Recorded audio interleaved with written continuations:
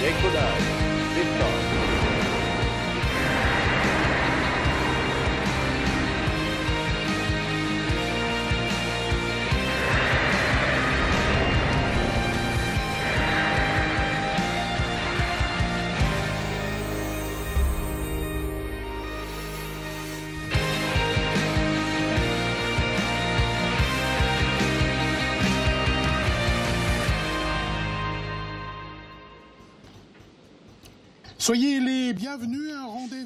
Welcome to the dawn skies here. We've got a Soyuz launcher with its 5 passengers. Here we are in Kourou at the European spaceport for the 9th and final launch of 2019. Now, we saw yesterday that the launch was postponed by 24 hours. The countdown was interrupted 1 hour before liftoff due to a technical problem. All of the safety procedures have been followed. The team has been working all evening and much of the night so that we could go ahead with the liftoff this morning. This is the 23rd Soyuz going up from the equator. It's the STA version today, 47 meters in height, 309 tons at liftoff, with a performance requirement of 3 tons, 65 kilos. And as I said, under the fairing, there are 5 passengers. First of all, COSMO-SkyMed Second Generation, 2 tons, 198 kilos. It's an Earth observation mission, and the mission will last 7 years. This will be followed by CHEOPS, 272 kilos. It's for space exploration and is a 3.5-year mission. Then we have OPS-SAT, 6 kilos, and EyeSat, 4 kilos. Both of these are science labs for 1 year. Angels weighs in at 19 kilos, and it's the prototype of the future constellation for Argus New Generation geopositioning. And this mission lasts 2 years. So that was a quick introduction. Let's go inside Jupiter now and back to Joshua Jean-Paul, who will be there for the English-speaking commentary. Over to you, Josh. Right, Thierry, welcome. Our broadcast coming to you live, as always, from inside the big Jupiter Mission Control Building here in the heart of the Space Center. Jupiter's the center of all the action, and you can see behind us a lot of action going on as the team's here gearing up for the liftoff as the countdown proceeds. Much the same happening at the bases around the world where the mission is being followed. Coming up on about 17 minutes to liftoff time. Very happy to have with us Stefan Israel, Arianespace Chief Executive. Welcome, Stefan. Good morning. We won't keep it too long. We just have a few questions for you. First question. Soyuz 23 is the 9th and the last mission of the year for Arianespace. What makes it so special? Yes, so this is the 3rd Soyuz of the year. The 49th Soyuz we do with our Russian partners from Baikonur and from the Guiana Space Center, and the 9th launch of the year. And this mission is very special for us because it is a mission for our European institutions, for Italy, it is the main passenger. It is COSMO-SkyMed Second Generation. For ESA, with CHEOPS under strong leadership from Swiss. And we have also 3 little babies, 3 CubeSat, EyeSat, OPS-SAT, and Angels, for ESA, for CNES, and for 2 innovative companies, Tyvak and Hemeria. So a lot of babies on board, and all will be okay. All will be okay. All the babies going, as you mentioned, to sun-synchronous orbit. That's one detail. Can you give us some other details, some other facts and figures on the mission? Yes, so we have made the decision approximately 5 hours ago to go to the final fueling operations of the launcher. We have checked with our CNES colleagues the weather, which is okay. And so now we are in the very, very last moment for preparing the launch. Everything will be okay for our launch at 5:54 and 20 seconds, and it will be a long mission. The missions will last 4 hours and 13 minutes. We will have 6 burns of our frigate upper stage. We will first liberate COSMO-SkyMed after 22 minutes. Then approximately 2 hours after, we will liberate CHEOPS, and almost 2 hours after, we will liberate EyeSat, OPS-SAT, and Angels. So we will have to be patient. We have 4 hours and 30 minutes of missions this morning. Long mission this morning. I don't think we've ever had as much as long a mission. I think it's one of the longer. When we make for Galileo, it takes a lot of time as well. Okay, very good. Stefan Israel, many thanks. Stefan is going to take his place behind us in the fishbowl, and he'll be back with the speeches, the traditional speeches at the close of the broadcast. Countdown, of course, and not just a 3, 2, 1, push a button and lift off. It's a very complicated procedure, which is why we have many events going on as all the information flowing in here to Jupiter, monitoring the liftoff. We're going to stay in Jupiter because we like to introduce the key players that make the mission happen, and a lot of them are here in Jupiter. You're looking into the Arianespace High Command, called the Flight Desk. Heading up the team will be Stefan Israel, who has not made his way to his place yet, but will momentarily. With him, Roland Lagier, the Chief Technical Officer, and with them, Andrei Mazurin, Roscosmos Flight Director, the Russian Launch Authority. All right, we will leave Jupiter for the moment, go back outside to Terry for a look at the Soyuz ground facilities here in Kourou. Terry. Yes, Joshua, I'm not very far away from you, just a few meters above, and I'm outside, and that means that a long way off I can see a distant glow in the Guiana night sky, and that glow is above the forest, and it's quite simply the Soyuz launch zone, which is up at CNES, which is some 28 kilometers from Jupiter, where we are. And at the launch zone, we're now going to see it, actually, thanks to the drone. At that launch zone, we've got all of the fueling facilities, the final assembly building, and also the massive flame trenches. And on top of this, you see Soyuz. There's also the Soyuz Launch Center. And among the people working there, you've got the Quick Look Telemetry Data Unit. And now we'll hear from Armel Girard. Asks the Guiana Space Center to set up a ground stations network able to track the launcher and to receive its telemetry. This telemetry contains all the data and parameters collected on board and sent to the ground via radio frequency emission.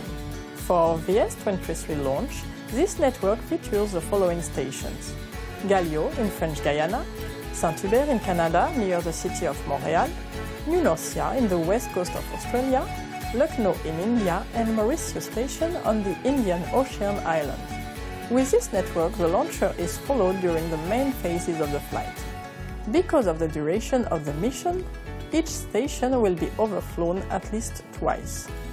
The data collected by these stations are immediately sent to the CDLS, the Soyuz Control Center in French Guiana, and to the Frigate Flight Monitoring Center in Moscow. The most meaningful parameters of the launcher are monitored in real time by Arianespace and Russian experts. This data refer to the propulsion of the launcher, its trajectory, and the flight control. In Moscow, NPO Lavochkin, experts in trajectory and ballistic, perform the calculations to assess the separation condition of the satellites and their orbital position. Our technical representative in Moscow for this flight is Antoine Courtois. He is particularly in charge of the delivery of the final orbital diagnosis to Jupiter Mission Control Center. And all of the data is then thoroughly analyzed, and it'll make up the memory bank. You can imagine that there's an awful lot in that memory bank after 315 launches with Soyuz, Ariane, and Vega. We're now going to hand over immediately to Joshua. Joshua, we're going into a very significant moment in the countdown. Right, Terry. At 11 minutes to go, the launcher's waiting on the pad. We're going to go back inside Jupiter to continue presenting the main players, the dramatis personae, the people making the mission happen. Two people you're going to be seeing a lot, and especially hearing from one of them, the mission director, Cyril Ponroy from Arianespace, and he's working alongside the range operations manager, a.k.a. the DDO. Tonight, Hugues César-Bogam in the role, and you're going to be hearing him calling out the key announcements on all the major milestones during the countdown and during the flight. Like now, he's going to shortly call out the 10-minute mark. That's the 10-minute mark, beginning of the automatic or the synchronized sequence. This is the moment when power passes from the ground to the onboard computers, making Soyuz autonomous. Last thing we want to show you, the green status panels on your screen there. They are a real-time summary of the different launch services provided by the base. Everything is green, which means, which is as it should be. Any problem, we'll get a red, and we'll have a hold in the countdown. We check these from time to time before lifting off. All right, our stage is set. You know all you need to know. I'm going to make my way to the broadcast booth, and we're going to go back to Thierry outside, who will close out our opening segment. Thierry. Yes, indeed. We're now into the final part of the countdown. Everything's going ahead smoothly. Everything is green, as you can see. The launcher is becoming increasingly autonomous, and that'll continue right through to liftoff in a little over 9 minutes from now. Let's take a look at the campaign itself together with Cyril Ponroy and Klaus Sell.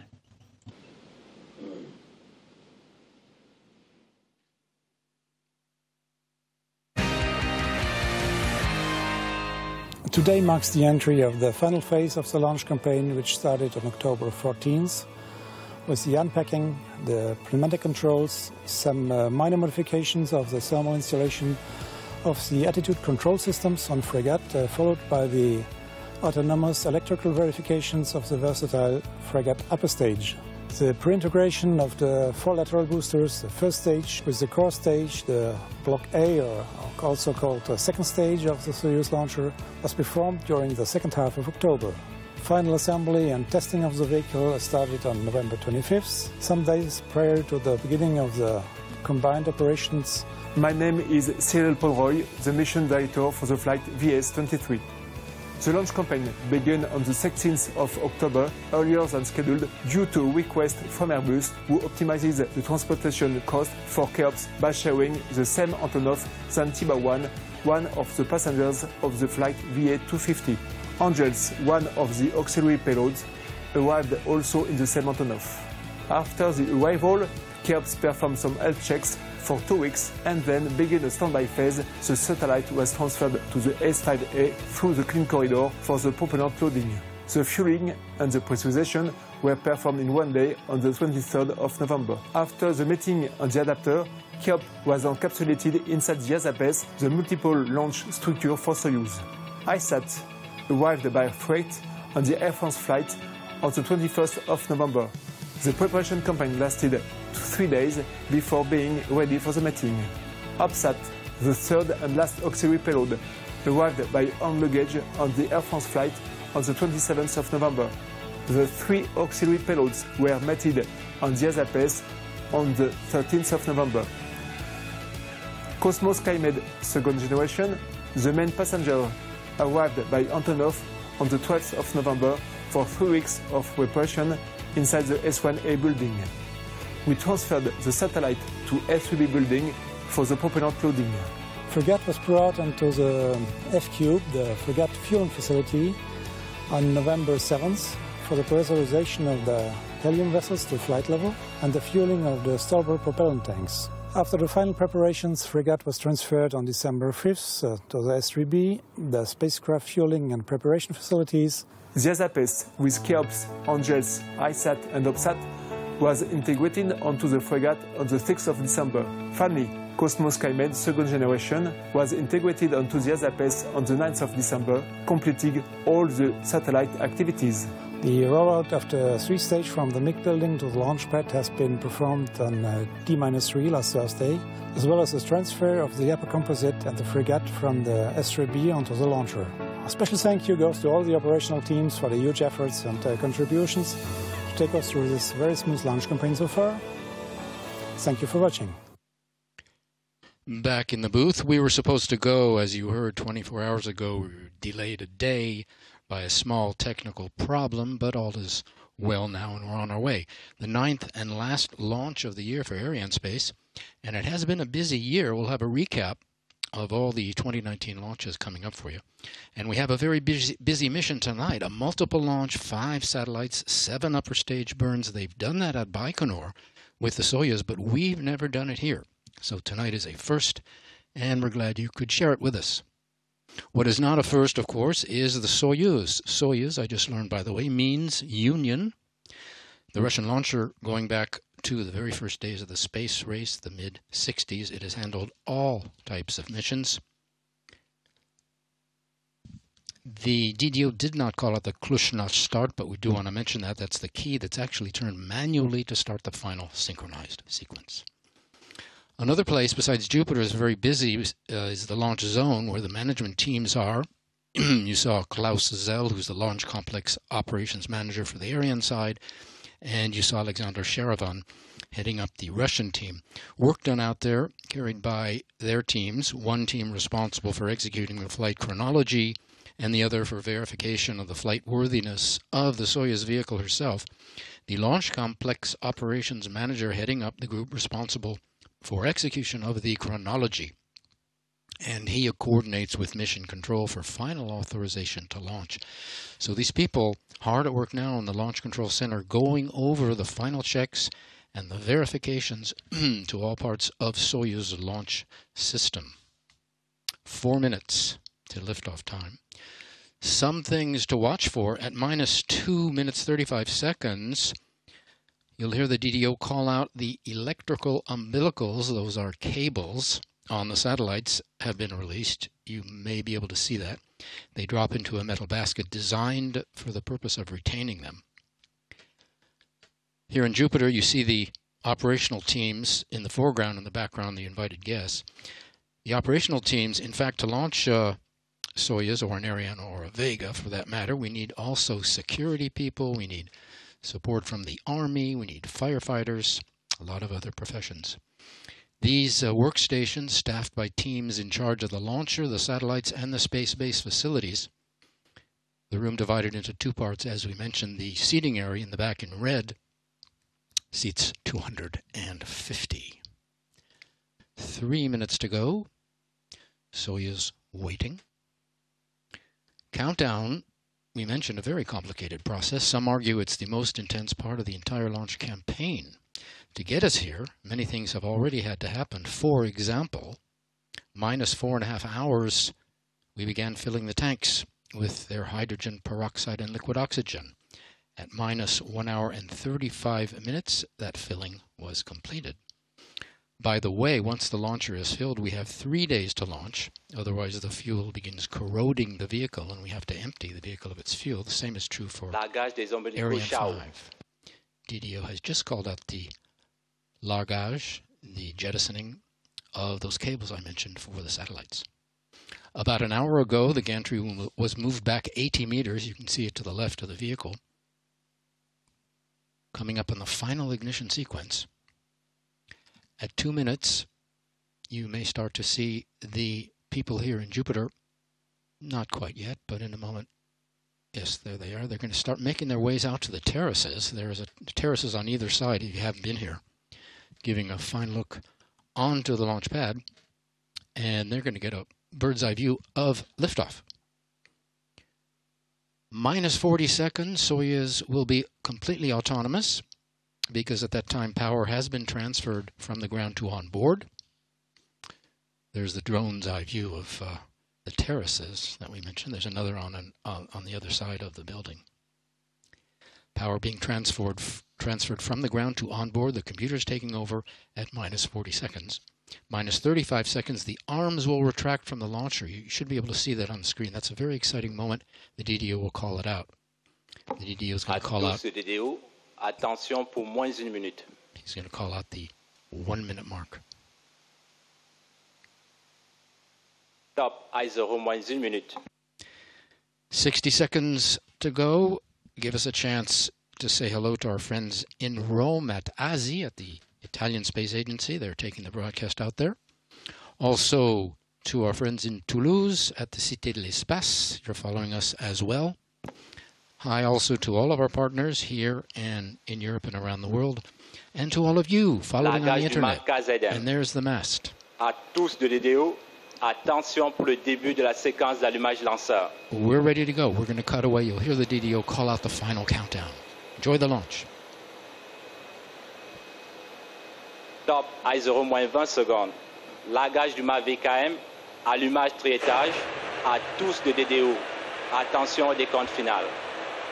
10, 9, 8, 7, 6, 5, 4, 3, 2, unité, top décollage.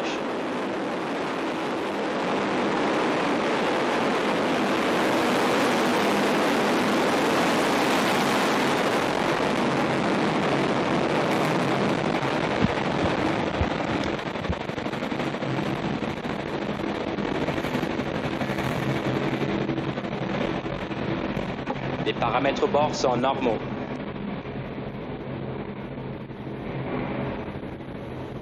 Bon fonctionnement des moteurs du premier et deuxième étage.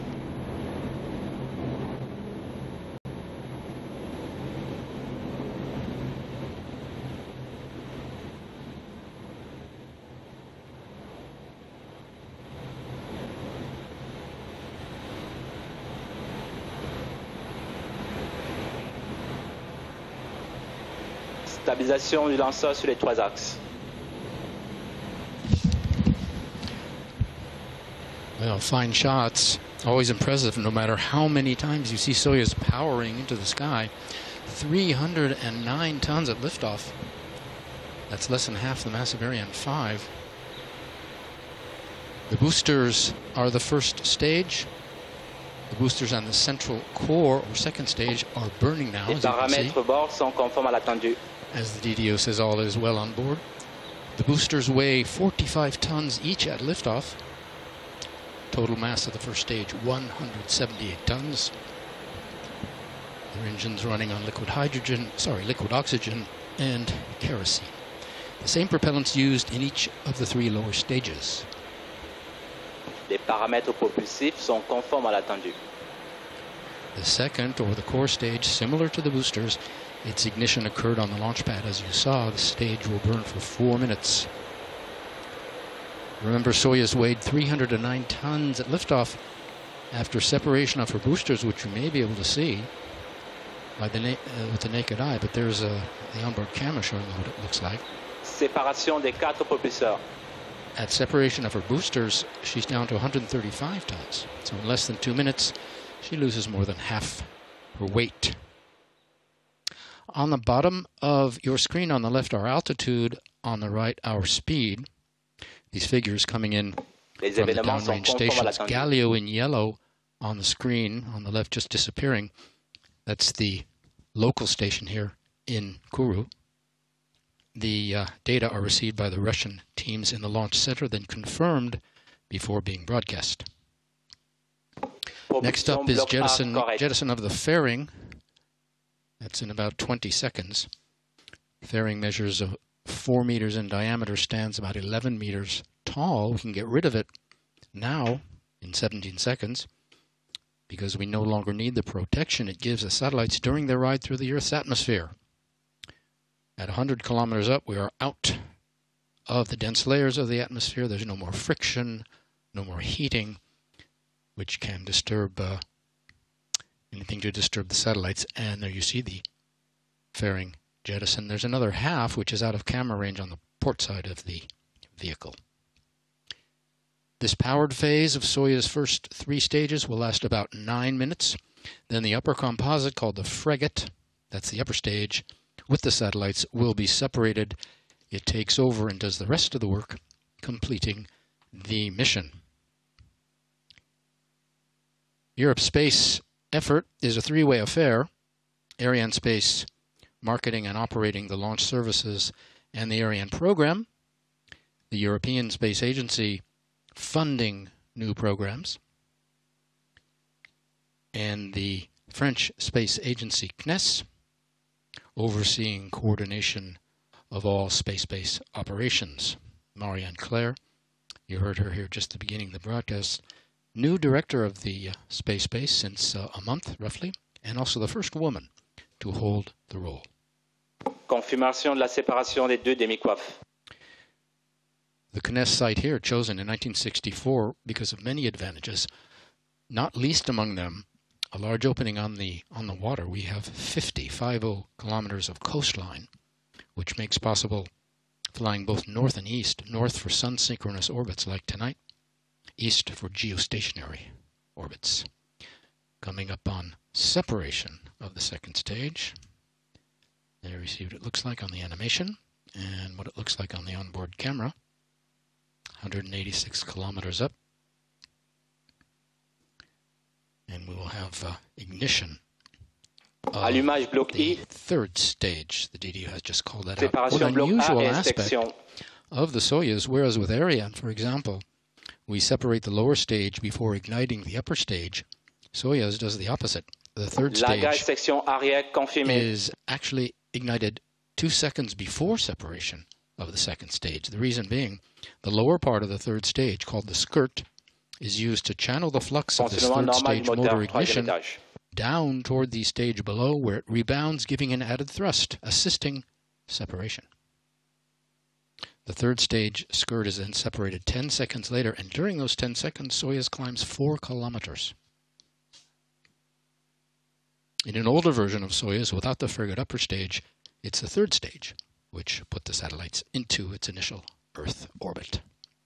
Our next film, and the first on our passengers, coming up on COSMO-SkyMed Second Generation.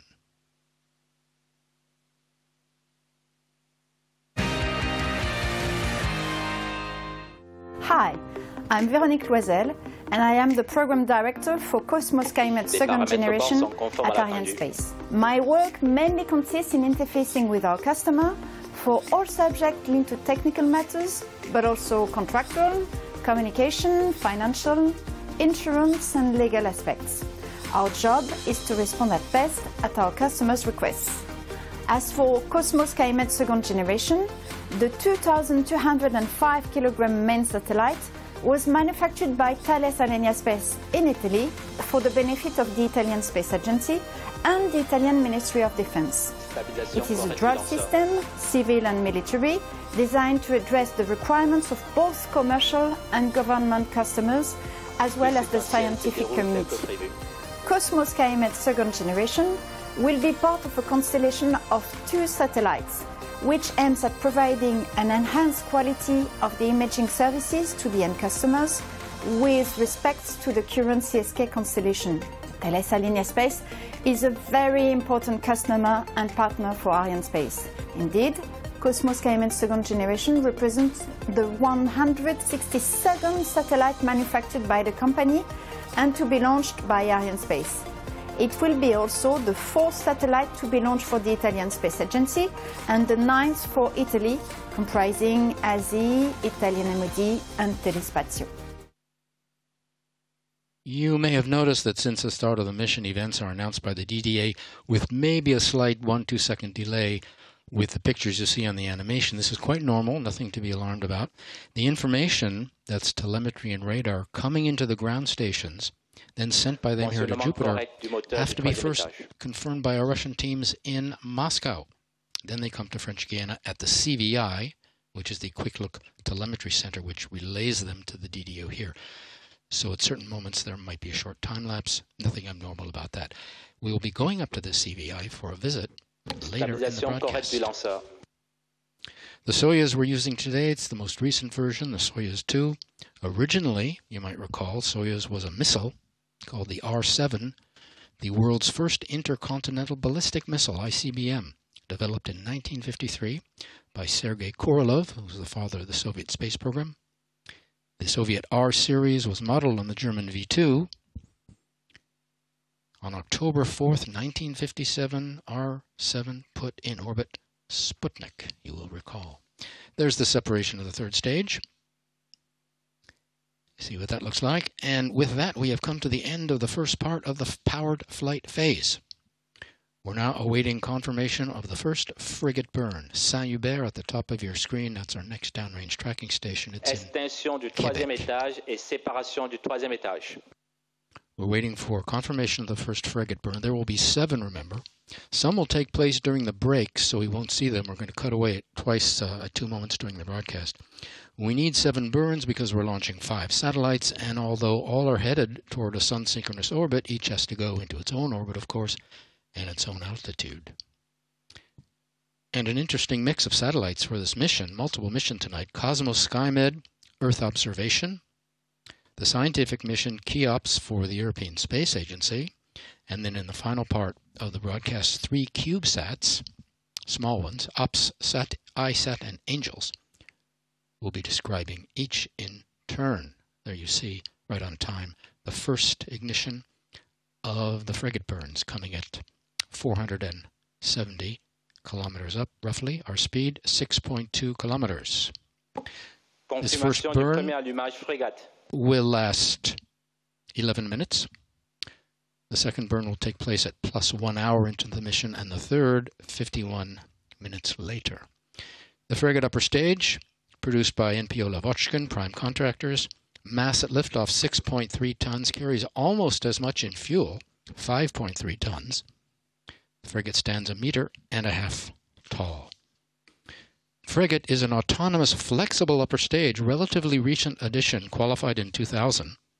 It has been designed to operate as an orbiter and thus extends the capability of the Soyuz, giving her access to all orbits, low Earth orbit, sun synchronous like tonight, medium Earth orbit, GTO, GEO, and escape orbits.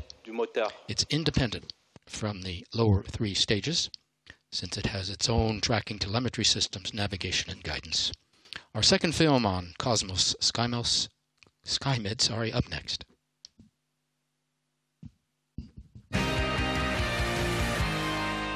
The COSMO-SkyMed system consists of a constellation of 4 identical satellites equipped with a high-resolution SAR, synthetic aperture radar, operating in X-band. It is a dual civil and defense system designed to address the requirement of both commercial and government customers, as well as the scientific community. COSMO-SkyMed allows global coverage of the planet, operating in all weather conditions and lightning, and provides geolocalized images with extreme accuracy.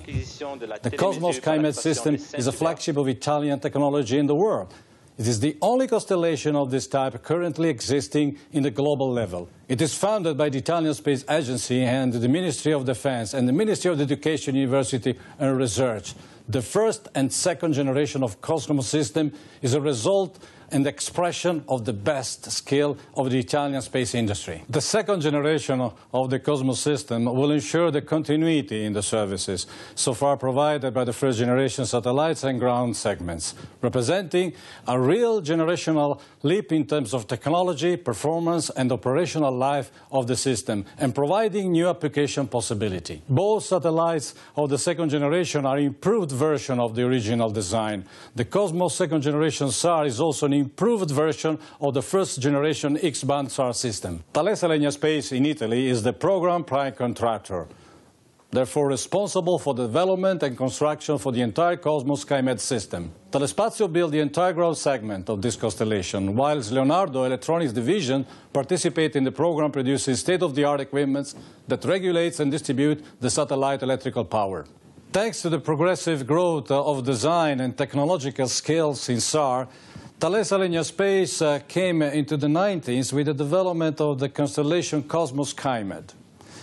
The satellite platform that was used in a variety of missions such as RadarSat-2 and also in the ESA Copernicus Sentinel-1 radar satellite. COSMO gave us also important commercial opportunity. We in fact have signed an important contract with Korean Agency for Defense and Development. And we hope to continue on this successful path with other commercial achievements in the future. Finally, let me take this opportunity to thank the Italian Ministry of Defense and the Italian Space Agency for continuing to trust in us as a partner. And also, let me congratulate with all Thales Arianespace team, all the employees that worked tirelessly to reach these great results in terms of milestone.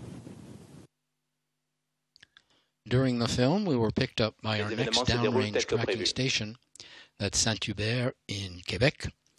Soyuz heading north, we're no longer being followed by the Galileo station here locally in French Guiana. We're out of range.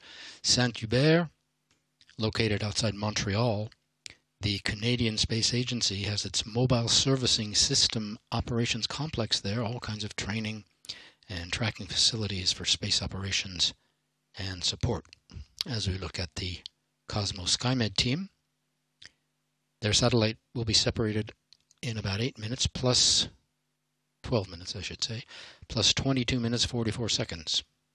COSMO-SkyMed is the fourth satellite to be launched by Arianespace for the Italian Space Agency, ASI.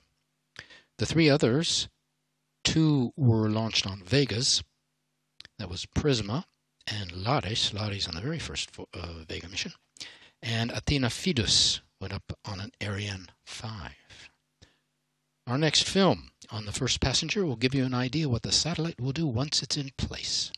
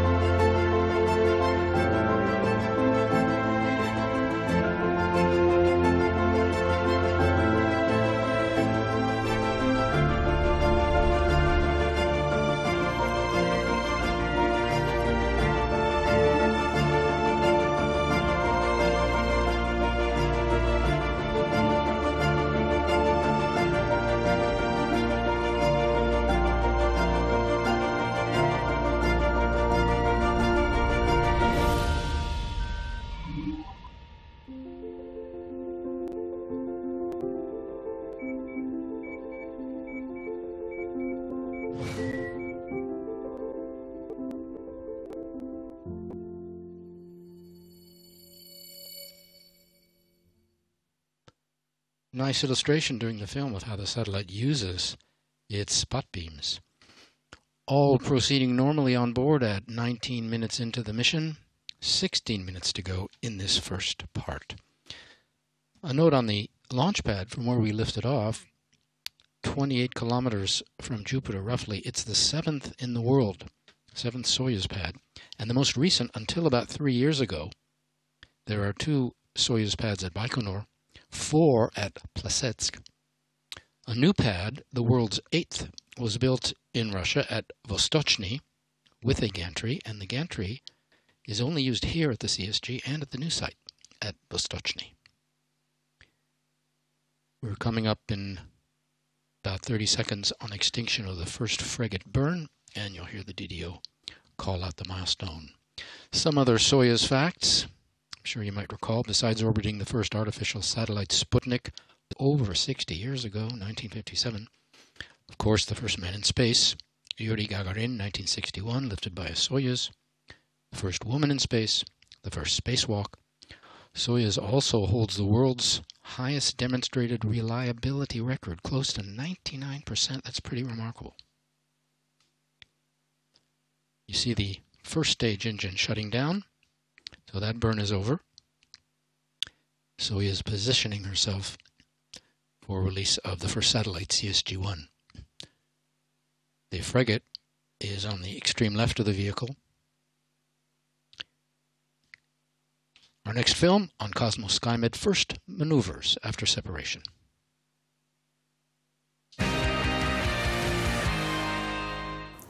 Giancarlo, you are the COSMO-SkyMed Second Generation Program Director at the Italian Space Agency.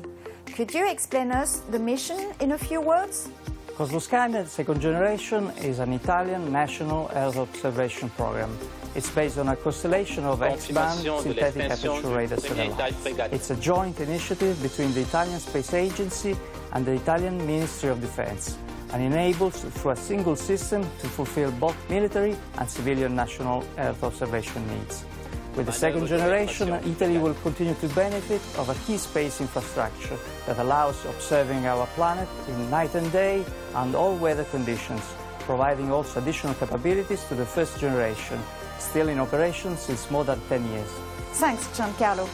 Andrea, you are the Satellite Mission Director. How would you summarize the different steps which will happen after the separation? Concerning the commissioning of the satellite, we will follow a nominal process. During the LEOP, the satellite will deploy the solar array wings, the X-band downlink antennas, and the phased array antenna of the SAR payload. Before Christmas, we will enter in the in-orbit test phase. The satellite will reach its final orbit, a down-dusk synchronous orbit with an average altitude of 620 kilometers, and we will perform the calibration of the electronic beams of the SAR payload. In springtime, we will complete the handover with the operational teams to allow the satellite to start to provide the services to our end users. Approaching separation of COSMO-SkyMed. COSMO-SkyMed, you can see on the left of the vehicle. The 9th satellite to be launched by Arianespace for Italy. 2 more Italian satellites to be launched in the Arianespace backlog. There will be a CSG-2. There's also an auxiliary payload. CSG-1 built by Thales Alenia Space, the 161st satellite launched by Arianespace, manufactured by the group. And there you have the scheduled separation. We're waiting for the DDO confirmation. Again, we mentioned the slight fin de manœuvre d'orientation au profit du satellite haut COSMO-SkyMed. Before we get confirmation, always a moment of high concentration in Jupiter and around the world as at all the posts, the teams are monitoring their satellite.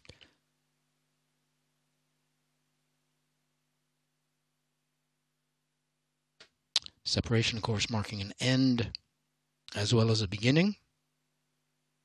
But some of the COSMO-SkyMed team has been on the project for years. For others, work will be just beginning.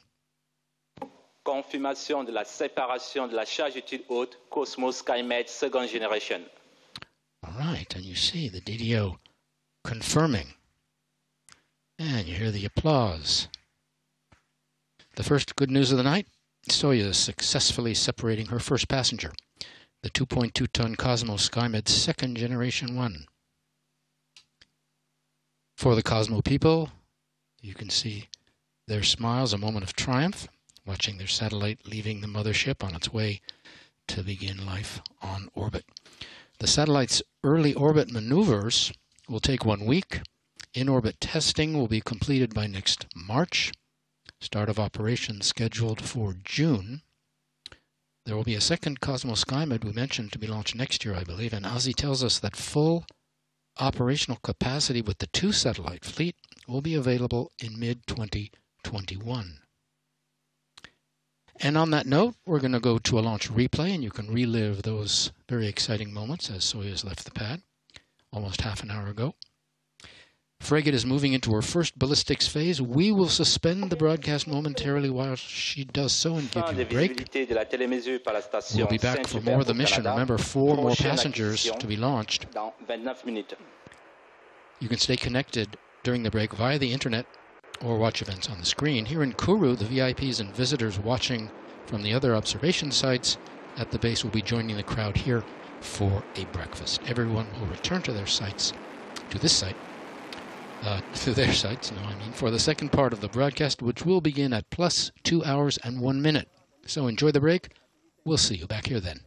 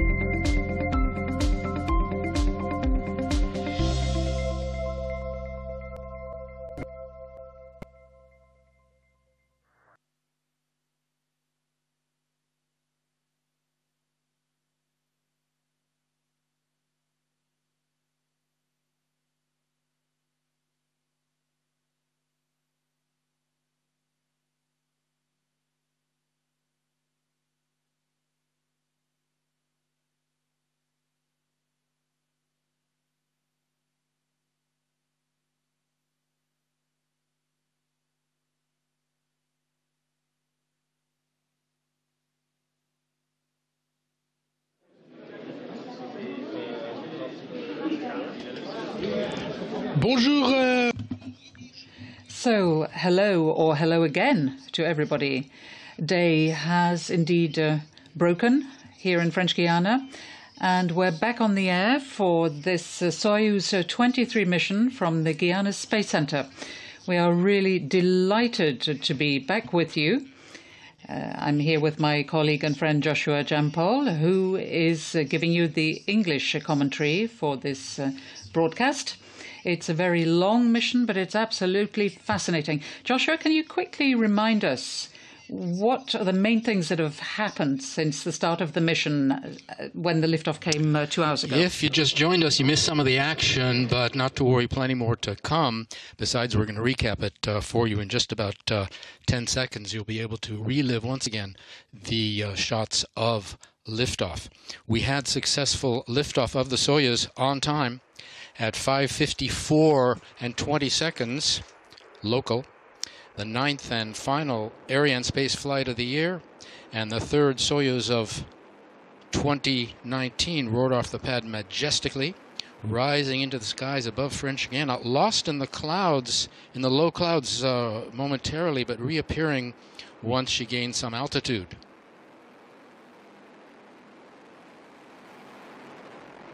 Following that, everything worked flawlessly. The boosters were released on time after having done their job. Then came the fairing, separated at 106 kilometers up. The 2nd stage completed its burn and got separated, followed by the 3rd stage, released at plus 8 minutes and 49 seconds. Then the upper stage, the frigate, took over, igniting its engine for the first of 7 burns to position itself. Canadian ground station picked up the station.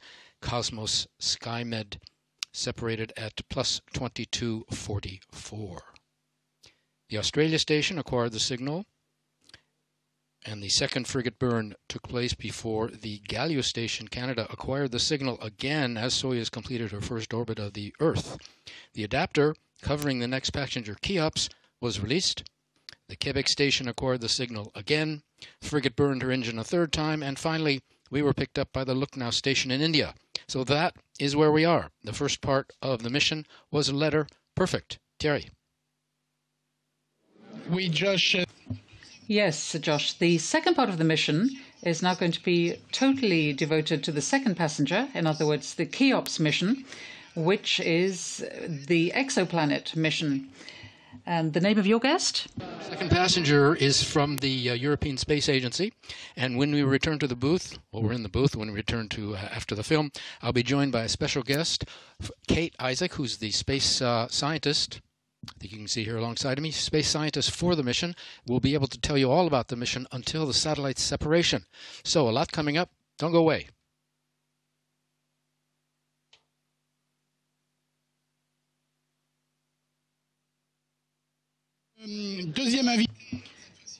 So on the French side, I will be with Willy Benz.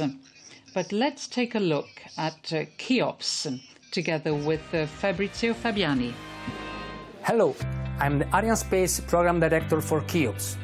After the separation of the first satellite, we are now waiting for the next step of the mission, that is the separation of the 2nd passenger, CHEOPS. And it will be delivered at an altitude of 700 kilometers in a dawn-dusk sun-synchronous orbit to observe bright stars already known to host exoplanets. This orbit has been selected to ensure stable thermal conditions and minimize the effects of the Earth's stray light on the scientific measurements. CHEOPS, the Characterizing Exoplanet Satellite, is ESA's first mission dedicated to the study of extrasolar planets. CHEOPS will observe bright stars that are already known to host planets, measuring small brightness changes due to the planet's transit across the star's disk. CHEOPS measurements will allow to characterize planets with a size similar to Earth, deriving accurately their radius and allowing to calculate their density. The prime contractor for the design and construction of the spacecraft is Airbus Spain.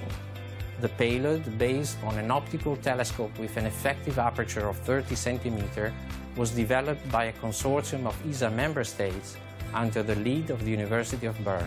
CHEOPS is the first fast-track mission in the ESA science program and is expected to operate for 3 years and a half, providing state-of-art measurements to the scientific community. I will come back to you later on for describing the mission of the other 3 passengers of this VS23 mission. We want to welcome Kate Isaac from ESA, the European Space Agency. You are project scientist from CHEOPS. Did I get that right? Indeed.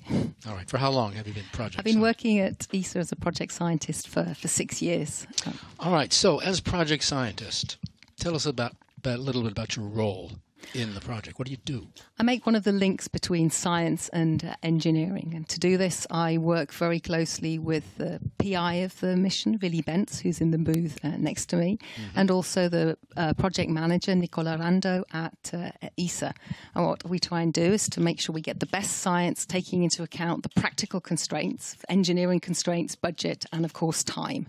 And this means working closely with scientists and engineers from the consortium and all over ESA. Tell us just briefly, 15 seconds, about the consortium, because that's an important part. Indeed, the consortium is made up of 11 countries that are member states of ESA. It's led by Willy Bentz from the University of Bern, and the consortium makes up a partnership between Switzerland and ESA. And they can contribute to the hardware, the software, and the science of the mission. All right, up next, the first in a series of films on CHEOPS. Back with more with Kate afterward.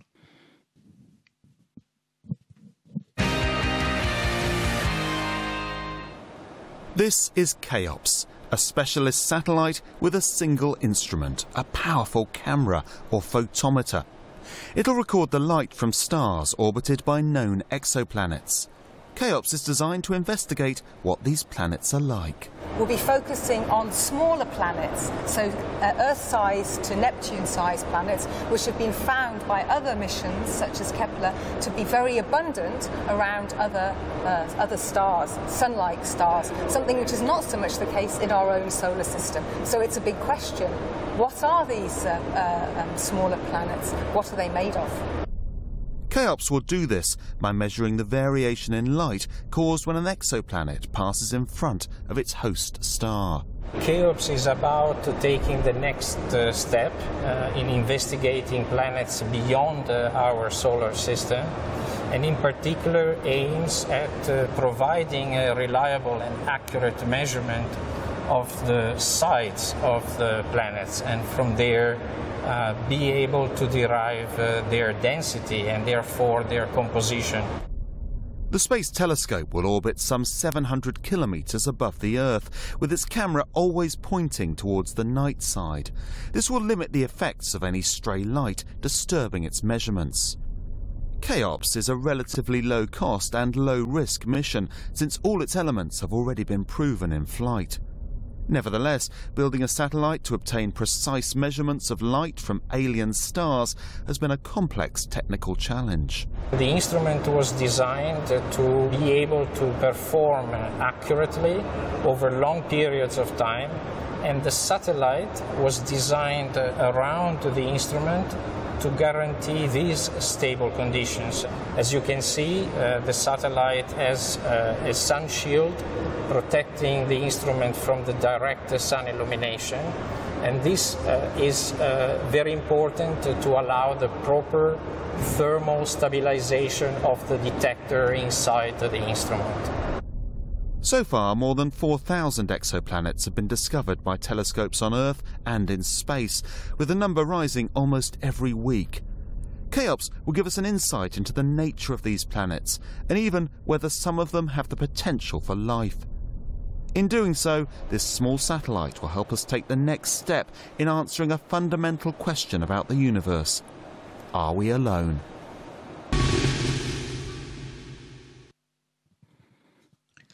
Let's talk a little more about the satellite now. Maybe we should start with exoplanets. They are planets outside our solar system. Why do they need a dedicated ESA mission? Yeah, firstly, indeed, an exoplanet is a planet orbiting a star other than our own.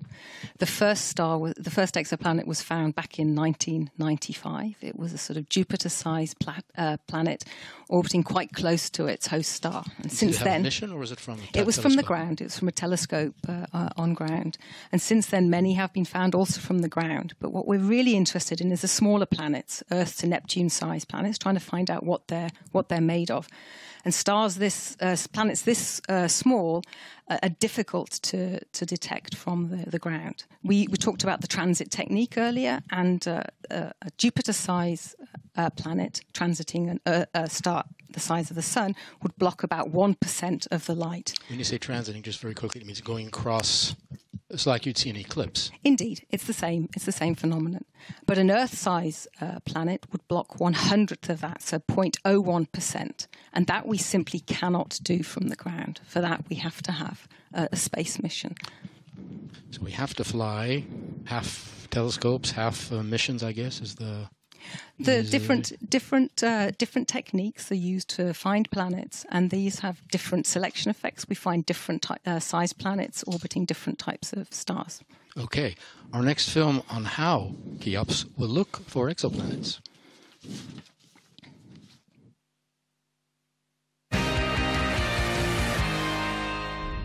Thanks to space telescopes like the International Hubble mission, we know there are some 2 trillion galaxies in the observable universe, and hundreds of billions of stars in our galaxy alone. Now technology is revealing planets orbiting many of these stars, and we're beginning to understand what they're like. In 1995, Michel Mayor and Didier Queloz from the Geneva Observatory co-discovered the first ever exoplanet orbiting a sun-like star. This year, they won the Nobel Prize in Physics for their work. In these days, I was using a technique that we call radial velocity, which is observing a star and looking for any change of speed in the star. Well, since then, the field has just exploded. As you may know, there is really now thousands of exoplanets. There are a lot of planets known to be transiting, which means the planet goes right in front of the star. And that's these techniques that we're using for the CHEOPS mission. Thanks to ground-based observations and planet-hunting missions such as Kourou and Kepler, more than 4,000 exoplanets have now been discovered. They range from small rocky planets to gas giants larger than Jupiter. CHEOPS will be targeting known planets between the size of Earth and the icy giant Neptune, which has 4 times our planet's radius. The mission will probe the nature of these exoplanets and begin to answer questions such as whether any of these alien worlds could support life. CHEOPS's aim is to measure the size of already known exoplanets. So it's not a discovery mission. It is really aimed at precisely measure the size. And once we have the size and possibly the mass, we can derive the mean density, and from then we know a little bit what the planet is made of. Data from the orbiting space telescope will be processed in banks of computers at the Geneva Observatory, home to the CHEOPS Science Operations Centre, where scientists will also decide which exoplanets to target. We're sending the observation program to the Mission Operations Center in Madrid, where then the information is uplinked to the actual instrument. The instrument is configured to observe the star, and then the telemetry, the data is downlinked to the Mission Operations Center and right away forwarded to us here in Geneva, where we then can do the data processing, archive the data, and then provide it to the scientists all over Europe and to the world. By making repeated observations of several hundred planets, CHEOPS will provide an important insight into the inner structure of exoplanets, how they form and evolve, and whether any are even a little bit like the Earth. The first film talked about 4,000 exoplanets, I think, have already been found. I can think of a couple of the many, many missions. There was a CNES mission, Kourou, a couple of years back, a couple of NASA flights, Kepler and TESS. What will CHEOPS do that all these missions and all the other telescopes discovering from the ground, as you mentioned, have not been able to do? I guess the question is what makes it special? It's a very good question. The missions you mentioned before were all designed to find planets. And the way they did this was to use transit photometry, technique we've talked about earlier. Yeah. And they stared at fixed points in the sky for days, months, even years, looking for the transit of these exoplanets. What CHEOPS is a follow-up mission. And what we will do is to follow up on known exoplanets. So exoplanets that are orbiting bright stars. We know when and where to point, and that's key. We look at bright stars so that we can measure the mass from the ground. And by combining the mass with the size, and from the size we get the volume, we're able to say something about the density, make a first measurement of the bulk density of the planet. And that's a first step characterization. We also have the potential to identify targets which are particularly special to be followed up with future missions, planets which have thin atmospheres, perhaps like the Earth. Our last film on CHEOPS now, a look at the Operations Center in Spain.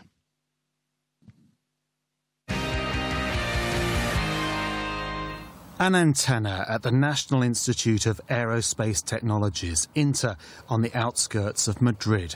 This will be CHEOPS's primary connection to the Earth, a vital link between the Space Telescope and mission scientists. Over the past year, the international team at the CHEOPS Mission Operations Centre has been preparing for launch, training for in-flight activities, including commissioning, commanding and monitoring the satellite, as well as testing communication systems to ensure the smooth flow of scientific data.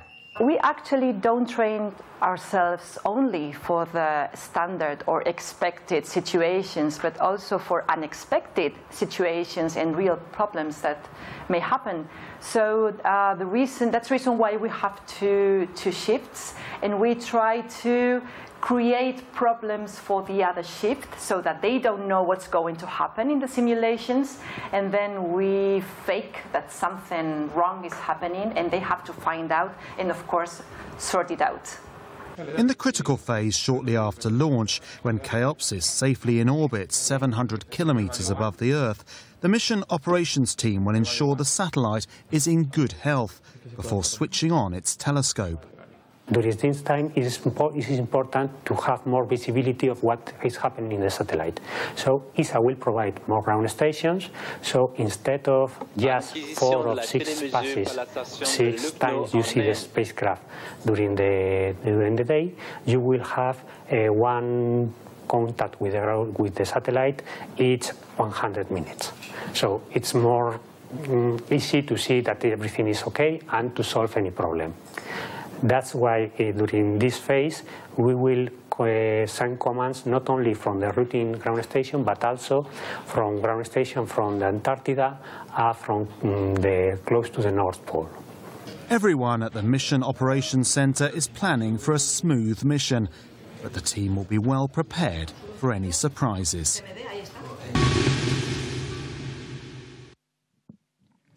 Yeah, thinking of surprises, you've been project scientist for 6 years. I imagine in that time you've been faced with some challenges. Are there any that stand out? A very interesting challenge that we had was on the ground segment, which you heard a little bit about now. This is used to control, operate, talk to the satellite, and collect the data. It's sort of everything that's on the ground apart from the satellite. The complexity was that there were 6 different teams working on the ground segment. The science operations team in Geneva, that you heard about, the instrument team, the mission operations center, the Airbus, the satellite providers, and also ESA. So how many people in all? That was six different teams. 6 teams. But how many people? Oh, more than 30 people. Okay. And the final details for each of the different elements were coming at different times for the projects. People needed them at different times, but the information was coming a little bit out of sync. And it was not always convenient for everybody, nor easy to work with, but we got there, and we have an efficient ground segment now. Great. How would you say CHEOPS fits in with the overall ESA scientific program, which is very vast? CHEOPS is the first of 3 missions that ESA will have to explore exoplanets. The next is Plato, which is foreseen to launch in 2026, and will find and characterize terrestrial-like exoplanets. That's a discovery mission. It's a discovery and a characterization mission. And what it'll look for in particular is planets that have a surface temperature which is that sufficient to find water that's in a liquid form at the surfaces. There'll then be Ariel, which is foreseen to launch in 2028, and that will do a dedicated survey of the atmospheres of about 1,000 different planets, looking for the molecules in the atmospheres. Okay, let me just interrupt you briefly. As you can see on the screen, we've had our 4th frigate ignition. We're right on target at 710 kilometers. This is a short burn of less than 1 minute. The frigate is positioning CHEOPS, your satellite, Kate, for separation in about 3 minutes. And in just about a second or 2, you will see the engine shut down. There you are. So we've had our 4th burn. The DDO should confirm that. So we are approaching the big moment. So you're probably full of suspense, so I'll keep you talking so you won't be thinking about the suspense. The satellite's lifetime, 3.5 years. That's not long. What are you going to do in 3.5 years? Well, it may not sound like a lot of time, but we're going to do a lot in that, in those 3.5 years. We hope to observe about 500 exoplanets. Some will be very well known. Some are placeholders for future discoveries, including targets which will come from tests or other surveys from the ground. Placeholders meaning? Placeholders meaning that we have some time reserved to insert those new planets into the schedule. Okay. So we'll be following up on some that you may have already heard of. For example, 55 Cancri E, which is a very hot, small planet. It's hot because it has an orbit which is very close to its host star. We don't know what it's made of yet, really. Is it rocky, lava even? And also then HD 97658b. Why do they have these names? I mean, can't they be called Mary or They come Jack? from catalogues, and it's a catalogue number, similar to a telephone number, one could say, a way of identifying the stars. This target is a small mini Neptune-like planet, so it's a scaled-down icy planet. And lots of follow-up. We're a follow-up mission. We'll study the clouds in atmospheres of very close-in puffy Jupiters, possibly find new planets, even exomoons or rings like those around Saturn, although that will be tough. So let's see. All right, we have about a minute before separation. Let's talk about the data that you're saying that we'll get from the satellite. It will all be made public, I imagine? Eventually, in the first instance, it will go to the people who proposed to make the observation. So the consortium in most cases, but then also scientists from the community who proposed to do their science. After about a year and a half, the data will then be public and it will be available through an archive at Geneva. Available to anyone? Imagine I'm a scientist, I'm outside the consortium. Can I get access to the data? Anyone can access the data, indeed. It's free for everyone. Okay. You're due in just about a minute for separation. Maybe I can say something about the guest observers program. We have a program which enables scientists from outside the consortium to use CHEOPS to do their exciting science. They can choose to observe whatever they wish to do. It's up to them, providing it's somewhat different in choice of target from those chosen by the science team. So it's a very nice opportunity for people to make use of the exciting capabilities of CHEOPS. All right, any researchers out there want to use the data, contact Kate Isaac at the European Space Agency. Meanwhile, we have 20 seconds before separation of your satellite. What's going through your mind right now? Oh, quite a lot, actually. It's interesting thoughts, how we've gone from ideas to paper to metal to launch in a period of, well, more than 6 years before I even started on the project and thought of what's to come. Very exciting. It is very exciting. We have the scheduled separation of CHEOPS. You saw it on the animation, but we're, of course, waiting for confirmation by the DDO. Again, remember the information, a slight delay, because it has to come halfway around the world. Separation of CHEOPS, the moment that we've been waiting for. It's always a very, you don't want to say stressful moment, but it's a concentrated moment before satellite separation. Confirmation de la séparation de la charge utile CHEOPS. Woohoo! The applause you heard was Kate Isaac clapping into her microphone. She has a big smile on her face. A big moment for you. Yeah, that's very exciting. That's very exciting indeed. The next few days are going to be very interesting. We're going to be working at the Mission Operations Center to check out the spacecraft, and then once that's done, everybody will have a very well-deserved Christmas break. Then we're back in the new year to exercise the instrument and also the science operations team. Check that the instrument has survived the launch, to see how it performs, and look to see then how we're going to actually command the instrument and process the data, which is the end product that we're all very much looking forward to getting. Well, congratulations to you, Kate. Just a final, we are going to have to cut away just a final, very quickly, a message to the team out there. Very big congratulations and thanks to the very many people in the consortium, in Airbus, across our industrial partners, and as well, of course, here at CSG and ESA. Really looking forward to receiving the data that we'll get, and yeah, amazing. All right, very good. We're due to pick up the signal from the Troll station. That's Antarctic or Arctic? Arctic. In the Arctic city. Okay. For more on CHEOPS, we're going now to Dominique Detain of ESA. That's he's your colleague, who has a special guest. Kate and I will be back for some final words.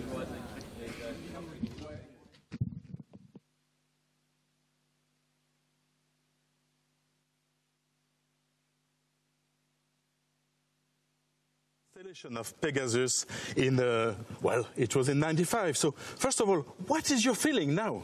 I think it's great. I mean, we started this project more than 10 years ago, and now that's it. We are in the sky, so it's great. Yes, very excited. Let's take us back to the origin. How did it start, all this story? Well, it started by mistake, because actually nobody was expecting to find such a short period planets. And here it is. We have plenty of transit, and we have great science now to go. You were not looking through a telescope. It was different. You were looking at data. It's not that simple. Well, I think it has been years we not use the eyes anymore. We're using computers, detectors, so this is what it is, astronomy right now these days. De visibilité de la station in the Observatoire de Haute-Provence, where all this was taking place, you were checking data, you were like archaeology in the data? Oh, it was not archaeology, it was really processing the data with big computers and trying to make sense to them. That's what it works, that's how it works. So you discovered it before it was announced several times. How was this process? Or to detect a planet, or it takes some time. You need to measure again and again and to detect the effect of the stars. Either you see the motion of the stars, or in this kind of CHEOPS, you see just the transit when the planet goes in front of the stars, and you use this event to detect the planet and to learn something about the planet. So for you, there was a good girlfriend which was called Elodie. Yeah, Elodie was an amazing instrument. It was a product of a fantastic team by Observatoire de Haute-Provence. By the way, I mean, I send my thanks to all these people that have been working great to have this instrument and the many others that we've built since then. So you discovered it in a different way than what CHEOPS will be doing. You got the Nobel Prize. I think everybody knows that, and congratulations. But when in your speech in Stockholm, you said there are three main questions.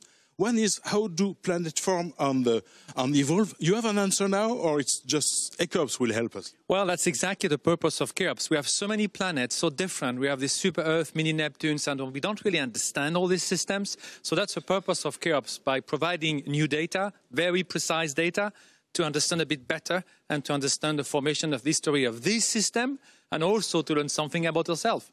And there's also another question, how diverse are the planetary systems? Well, we know they are just amazingly diverse. So I think there is so many planets of all kinds that we just have to take a breath right now and try to make sense to all of this and try to get a global understanding about this many population of planets we're facing.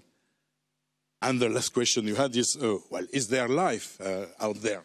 Well, I mean, we are on our way to life. I mean, this is not an easy question. It's not an easy answer. But there will be steps. And the first step is trying to understand the planet, the planetary structure, possibly the planetary atmosphere. CHEOPS is the first step towards this. Hopefully, we'll know better about the structure of the rocky planet or the mini Neptunes, and we have a better understanding of the formation process of these systems. And then later on, there will be further instruments, more missions, more programs that will dig out the spectroscopy of this planet. And one day, who knows, we will have something out of this system. Michel Mayer mentioned the fact that, asked also this question, is life a cosmic imperative? Well, I don't really know that. I mean, I tend to be a scientist. I base my rational thinking on facts, and let's find life and we'll talk again. Okay, so let's go back on CHEOPS. You are the chairman of the science team, so what does that mean? Well, it means there are a lot of great scientists working on CHEOPS. I'm just trying to make sense to all this global activity and trying to make sure everybody can express the science, the result, what they want to do in the best way. It's a bit like a big orchestra, and symphonic orchestra. I'm just a conductor, but I have plenty of solists and great scientists working on the mission, and many of them are right here. So I'm really very excited to start working on the data in a couple of months now. And the CHEOPS is just the beginning, because we have at ESA following missions. Oh, yeah. I mean, this is just a long series. And CHEOPS is the first one dedicated to exoplanet in ESA. I'm glad this is happening right now. And we have then Plato, we have Ariel, and I hope we will have further missions that is going to go to direct imaging, because I think the future is to take picture of this planet to get spectroscopy information directly from them. And that's for the future. That's for the next generation of students. If there's some listening to me right now, there's a lot of work to do, and it's really fun to work on that topic. Didier Queloz, thanks a lot, and of course we'll be following that. We are now waiting for the rest of this mission, with many more to come. Thank you. Thank you.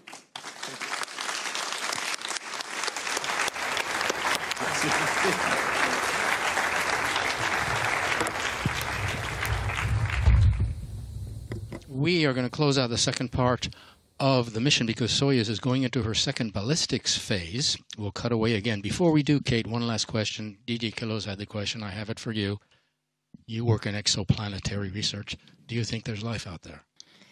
Yes, I do think there is life out there, but that's a qualified yes. We have a vast universe. There will be life somewhere, sometime out there, but when and whether we'll find it, I don't know.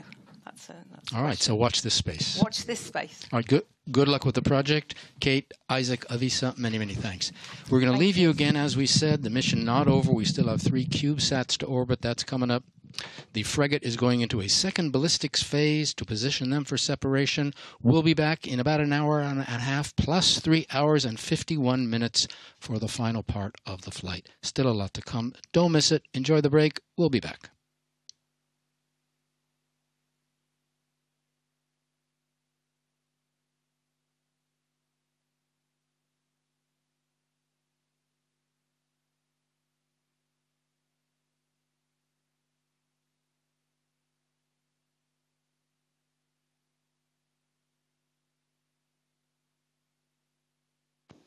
Réacquisition de la télémesure par la station de New Norcia.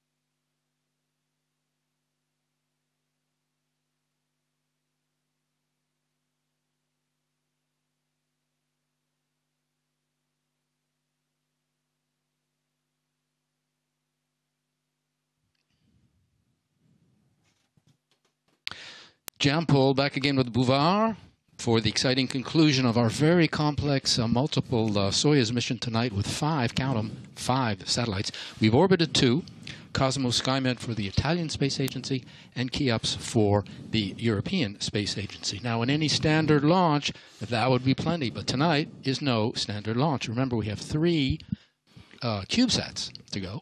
We still have an hour in the mission.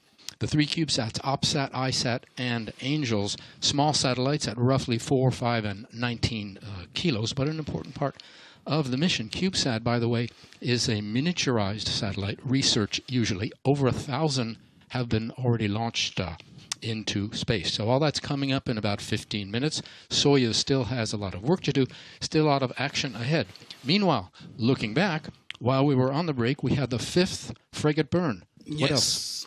Et oui, un 5e allumage pour frégate. Il y en aura encore 2 autres. Et on verra ça tout au long de cette mission frégate. Et ces passagers ont été pris en charge successivement, il faut le préciser, par New Norcia, station du nord de Perth, en Australie, puis Saint-Hubert-Gatineau dans la banlieue de Montréal, Québec, et puis il y a peu par Lucknow, à nouveau, la station au nord de l'Inde, la capitale de l'Uttar Pradesh. Et puis on a eu des nouvelles de la station norvégienne de Troll, a Norwegian station in the Antarctic that is in very good communication, picking up the telemetry from CHEOPS, ESA and Switzerland. So everything's looking fine, Josh. On a la suite? Oui. La suite, c'est CubeSat. And the next is? Coming up to get us underway in the third part of our bilingual video transmission. Take a look at the 3 satellites now. We'll be back. Yeah.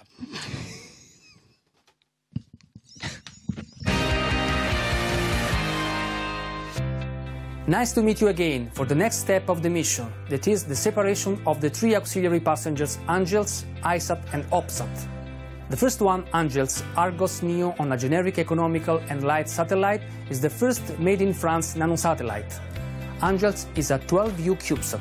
It is jointly financed and developed by the French CNES Space Agency and Hemeria, affiliate of Nexeia.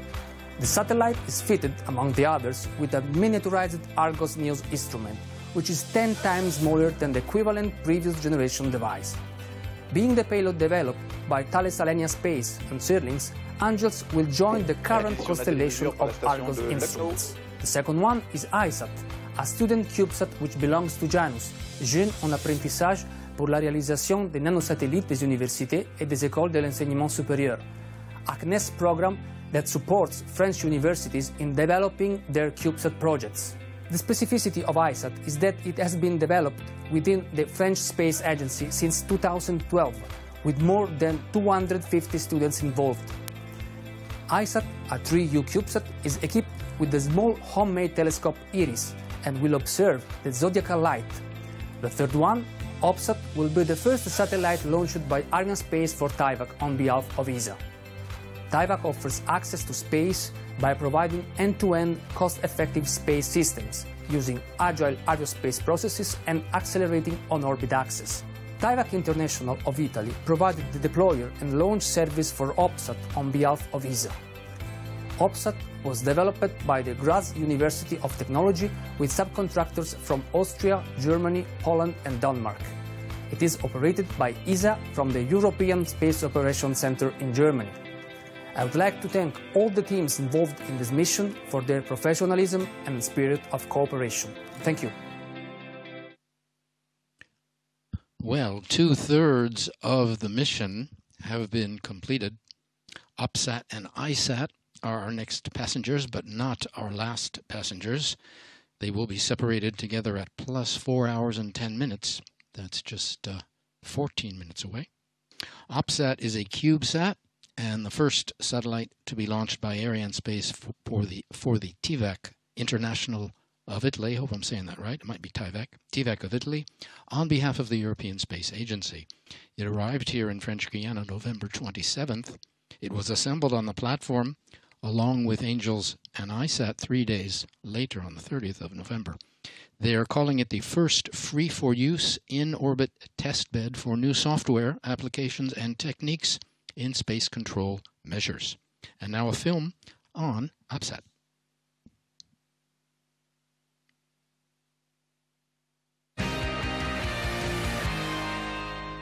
OPS-SAT is a tiny CubeSat, just 30 centimeters high, but containing an experimental computer many times more powerful than on any current ESA spacecraft. It's the world's first mission dedicated to testing satellite operations technology, software and techniques in the harsh environment of space. To develop innovative new software for future missions, testing must ultimately be performed in orbit. Experimenting with operational satellites is too risky, too costly, and failure is never an option. With OPS-SAT, failure is an option, as the satellite can be recovered and rebooted after each experiment, enabling developers to learn from their mistakes. This flying laboratory will be controlled from a new small footprint lab at ESA's ESOC Mission Control Center in Darmstadt, Germany. Here, engineers, students and the European space industry can come and test their new mission control software and concepts in space. By taking control of a satellite in orbit, their experiments can go far beyond the limits of what is possible on the ground. Over 100 companies and institutions from 17 European countries have already registered experimental proposals to fly on OPS-SAT, demonstrating the mission's value to the spaceflight community and industry for innovation and experimentation.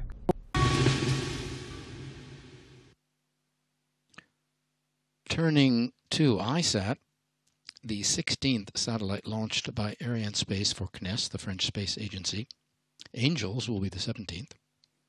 The others, by the way, include the Spot Series 1 to 5, Topics Poseidon the Ocean Observer, 2 Pleiad missions by Soyuz in 2011 and 2012.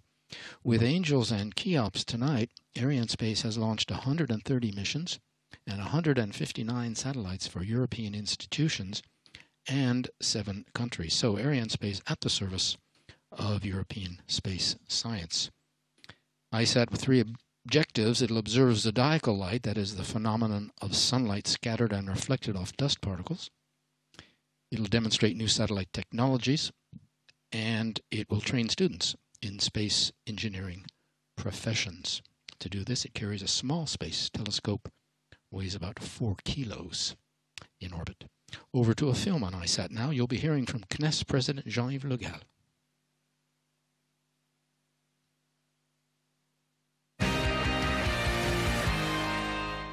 Hello. With the launch of Angels and EyeSat, CNES is proving once more a pivotal player in launchers, satellites and applications, the three main sectors of space.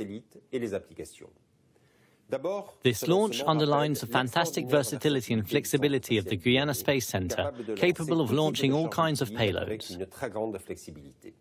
One of CNES's 4 centers of excellence, the CSG, is among the most sophisticated and effective launch bases in the world. And it is set to stay that way after the historic decisions regarding Europe's space program on 27th and 28th of November in Seville. Angels and EyeSat also illustrate CNES's impressive ability to innovate. Angels, a demonstrator for the first series of French commercial nanosatellites, was designed, developed and built in a little over 2 years, thanks to a unique partnership between several French SMEs.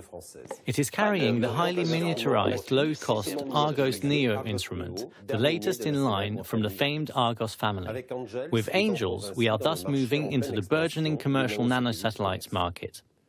EyeSat, meanwhile, is serving our ambition to pursue in-depth educational projects with students from engineering schools and universities and prepare them for careers in space engineering. Together, these 2 missions are opening up the field of space applications, especially for the Internet of Things. The future CNES constellation of nanosatellites derived from Angels is set to serve new applications for agriculture, logistics, fisheries management, sea rescue and more. Just days after the Seville conference, whose historic decisions marked a giant leap forward for Europe, CNES is showing once again with Angels and EyeSat that it is at the cutting edge of innovation and continuing to lead the way forward.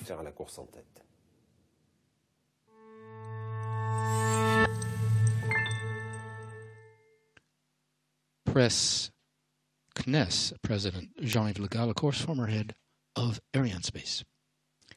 We are coming up on the 6th frigate motor ignition due in about a minute. That'll be a short burn, 20 seconds roughly. All 5 satellites tonight going into sun-synchronous orbit. This is a low Earth orbit, around roughly 700-800 kilometers.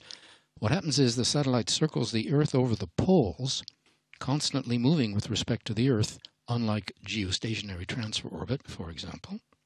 And it passes over the same point on the ground at the same time, so that the images are always acquired in the same light conditions. Couple of numbers. Today's mission, the 315th launch for the Ariane family. The 5 satellites tonight are the 647th, 48th, 49th, 50th, and the 651st satellites launched by Arianespace. And you can see the frigate has lit its motor for the 6th time. There will be one final burn, but we won't see it. Comes after separation. And there is the cutoff of the engine. You saw it shut down right on time. We said it's been a busy year for Arianespace. Just a quick recap of 2019. 9 launches in all. Before tonight, 4 Ariane 5 launches, flights 247, 248, 249, and 250 just last month. Ariane 5 carried 8 satellites this year into orbit, all of them telecom satellites. There were 2 Soyuz missions before tonight, Flight 21 with 6 OneWeb satellites, and Flight 22 with 4 O3b satellites. And there have been 2 Vega missions, Flight 14 with Prisma for the Italian Space Agency, again like tonight, and Flight 15. So 25 satellites in all, not a bad showing. Telecom's Earth observation missions, the Prisma demonstrator in March, and the CubeSats.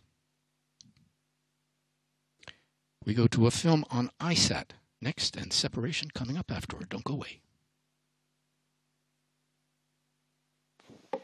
Sixième allumage et sixième extinction du moteur frégate au profit du This is EyeSat, a CubeSat-class student nanosatellite designed to study the zodiacal light and the Milky Way.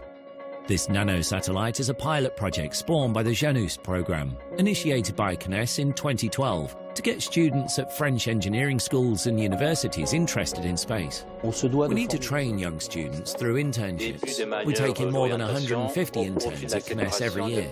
We get them working in project conditions like real engineers, so it's very instructive. To develop the EyeSat system, CNES worked with 3 partner engineering schools: INAC for the ground receiving station, ISAUT Super-Aero for the development and operation of the control center, and the IUT Kashan Technology Institute for the mechanical and electrical elements of the payload.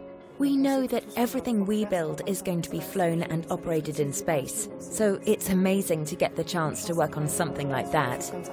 EyeSat is carrying 10 innovative technologies that are the result of CNES's research and technology efforts and developed in partnership with industry. It nevertheless remains a resolutely scientific mission. We survey the sky to acquire images of the Milky Way and of what's called the zodiacal light, which is a tenuous light created by sunlight reflecting off interplanetary dust grains. The LATMOS and IRAP research laboratories that help to define the EyeSat mission will be tasked with exploiting data from the satellite. Janus is proving successful in training future space engineers and nurturing entrepreneurial talents, since 5 startups have so far been created as a result of the initiative. I've really been able to gain a great deal of knowledge spanning every aspect of space systems that enabled me very recently to start a new company, which is going to be a CubeSat prime contractor, where we'll be using everything we've learned from EyeSat.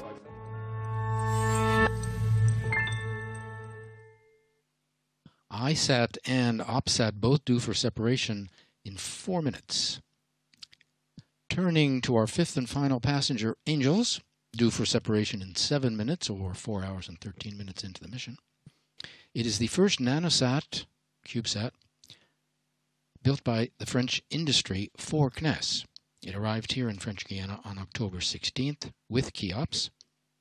The generic economical, I should say, and light satellite, Angels, financed and developed by CNES and the Hemeria group, I believe of Toulouse. Basically an advanced miniaturized location data collection and data relay demonstrator. Now it's fitted with a very small Argos instrument, we're told 10 times smaller than the previous generation. Argos, you might remember, a satellite system which collects and disseminates environmental data from platforms in over 100 countries, I think over 20,000 transmitters in all. Teams from CNES, Hemeria, Thales, Arianespace, and the French Sirlinx group all worked together on the project. Our final video tonight, a look at our final passenger, Angels. We'll be back for separation of OPS-SAT and EyeSat.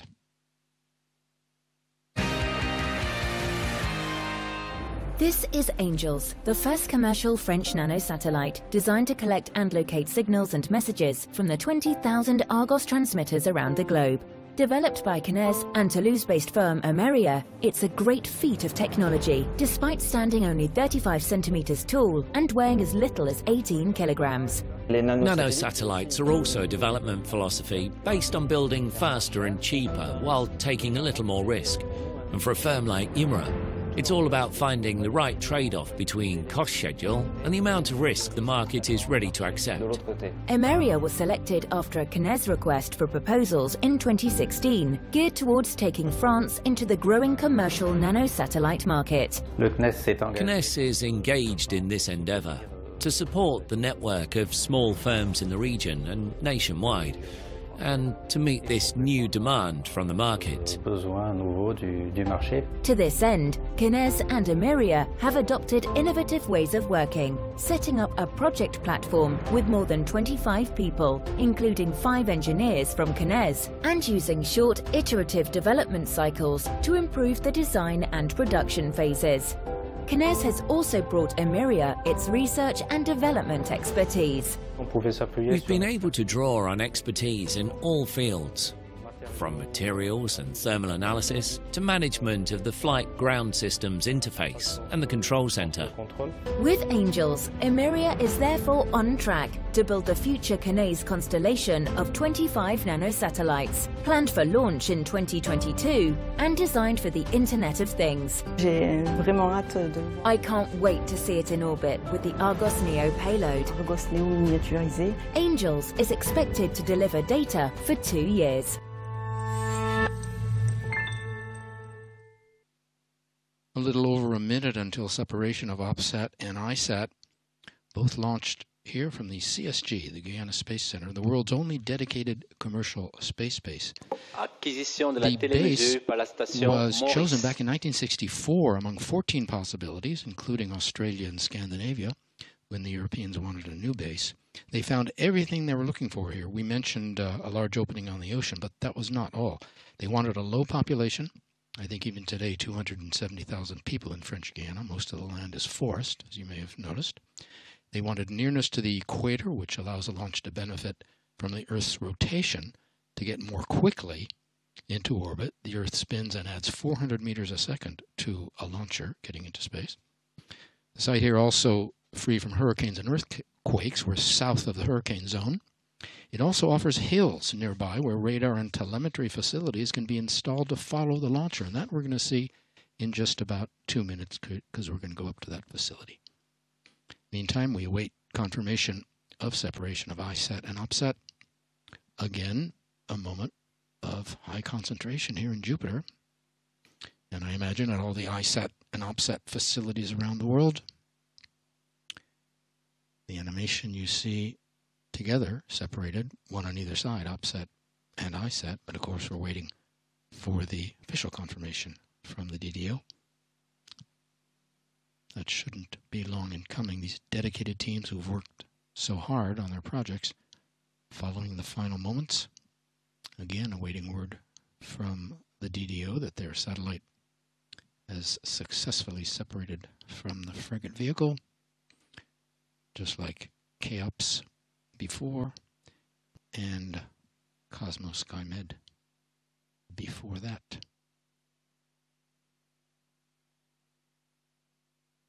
Jupiter Mission Control, we mentioned, it's like a control tower of the space base, like an airport, and the brain of all launch operations. One other place, and the last one we want to show you, where the teams are hard at work tonight, we mentioned, this is the CVI, Confirmation de la séparation des charges utiles, EyeSat et OPS-SAT. And the DDO has called out confirmation of separation of OPS-SAT and EyeSat. And you hear the applause. So that's good news. Meanwhile, we're looking at the Quick Look Telemetry Display Control Center. It's on a hill just behind us here in Jupiter. Remember, when choosing a space base, the Europeans wanted nearby hills for radar and telemetry reception. These teams have all the means for receiving and processing, storing, and analyzing all the data coming in every second from the ground stations along the Soyuz flight path. Remember, we've been talking about the stations that follow the launcher. The Canadian station Saint-Hubert, Mauritius, which you just saw. We've been picked up by that antenna. 2 antennas over there. Right now, these teams are monitoring all the key flight data they are receiving and are reporting the flight status of the launcher back to the teams here in Jupiter. Also to the flight desk and to the Launch Complex Operations Manager. All part of the great information flow from points all across the base back in here to Jupiter. You see how Jupiter deserves its name as the nerve center of the space base. Separation of Angels, our final passenger, in just about 6 seconds. The Angels people, just like the OPS-SAT and CHEOPS people before them, all eyes on the computer screens and ears on the telephone. There's the computer animation, separation of their satellite. It is a small one compared to the mothership, as you see. I think 19 kilos. And the DDO will confirm that. And he has confirmed it. You see the applause, you hear the applause. The final good news.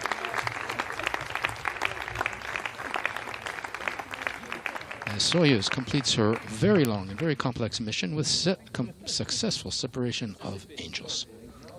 So Angels joining her co-passengers, CSG-1, CHEOPS, EyeSat and OPS-SAT, beginning life thanks to Soyuz and Arianespace. Smiles, hugs, handshakes all around. Here in Jupiter, yes, very happy teams. Kisses, cigars, and champagne will be forthcoming, no doubt. Confirmation de la séparation de la charge utile Angels. Arianespace successfully delivering once again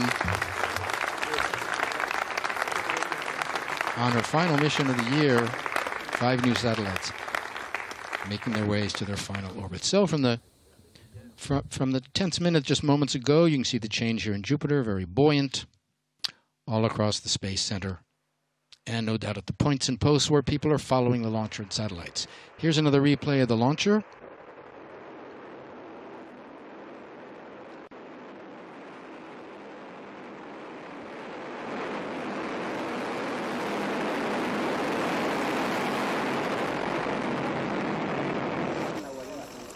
Several launch replays for you. Work is just beginning, or soon will be, at the different ground stations for all our passengers this morning, and the other sites around the world where their first maneuvers are being monitored.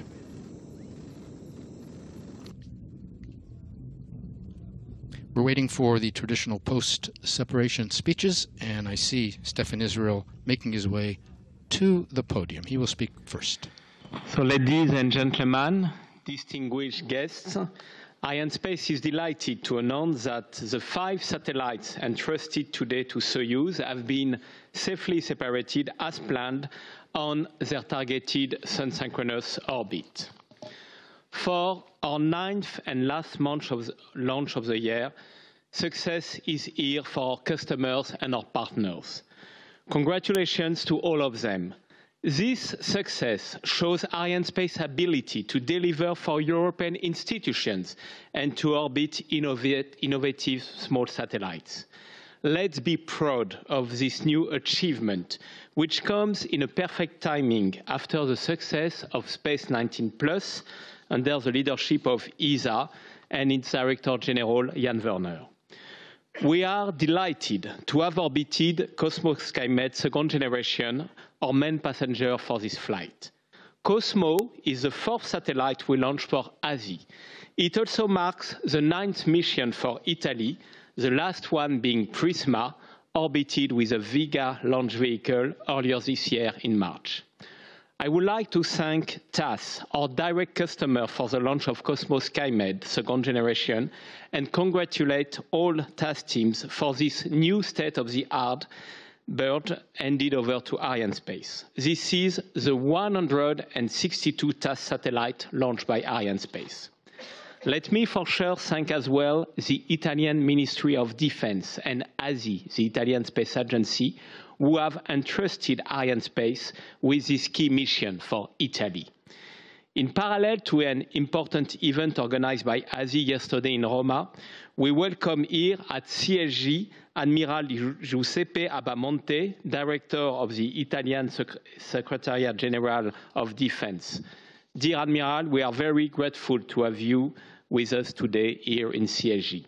I know that all our Italian friends and partners are now impatient to launch the second COSMO-SkyMed satellite on board on a brand new Vega C. We will deliver as well. For having entrusted our Soyuz launcher with CHEOPS, let me extend my gratitude to our second customer of the day, our dear ESA. CHEOPS is the 74th satellite Arianespace has launched for ESA since 1982. I want to thank Gunther Hassinger, Director of Science, for his renewed trust, his enthusiasm as well, and all what he delivers to Arianespace with key missions. We have done together BEPI, we will do JUICE, and many more. To the benefit of ESA, CHEOPS was built by Airbus in Spain, and we have a lot of Spanish friends here today with us, and it represents the 128 spacecraft we launched for Airbus. What a partnership. I would also seize the occasion to welcome 2 of ESA's Swiss guests. Mr. Joseph Widner, Deputy Director of the State Secretariat for Education, Research and Innovation of Switzerland, as well as Professor Didier Queloz. Didier Queloz has just been awarded the Nobel Prize. It is not nothing, the Nobel Prize, for his research on exoplanet. He is with us today, and we are very proud to welcome Didier in the Guiana Space Center. It is an honor to have you among us today, and we are happy to celebrate what now CHEOPS is going to deliver for the progress of science. Alongside our two main passengers, 3 auxiliary payloads shared their flight. For having entrusted OPS-SAT on our Soyuz on behalf of ESA, let me thank Tyvak.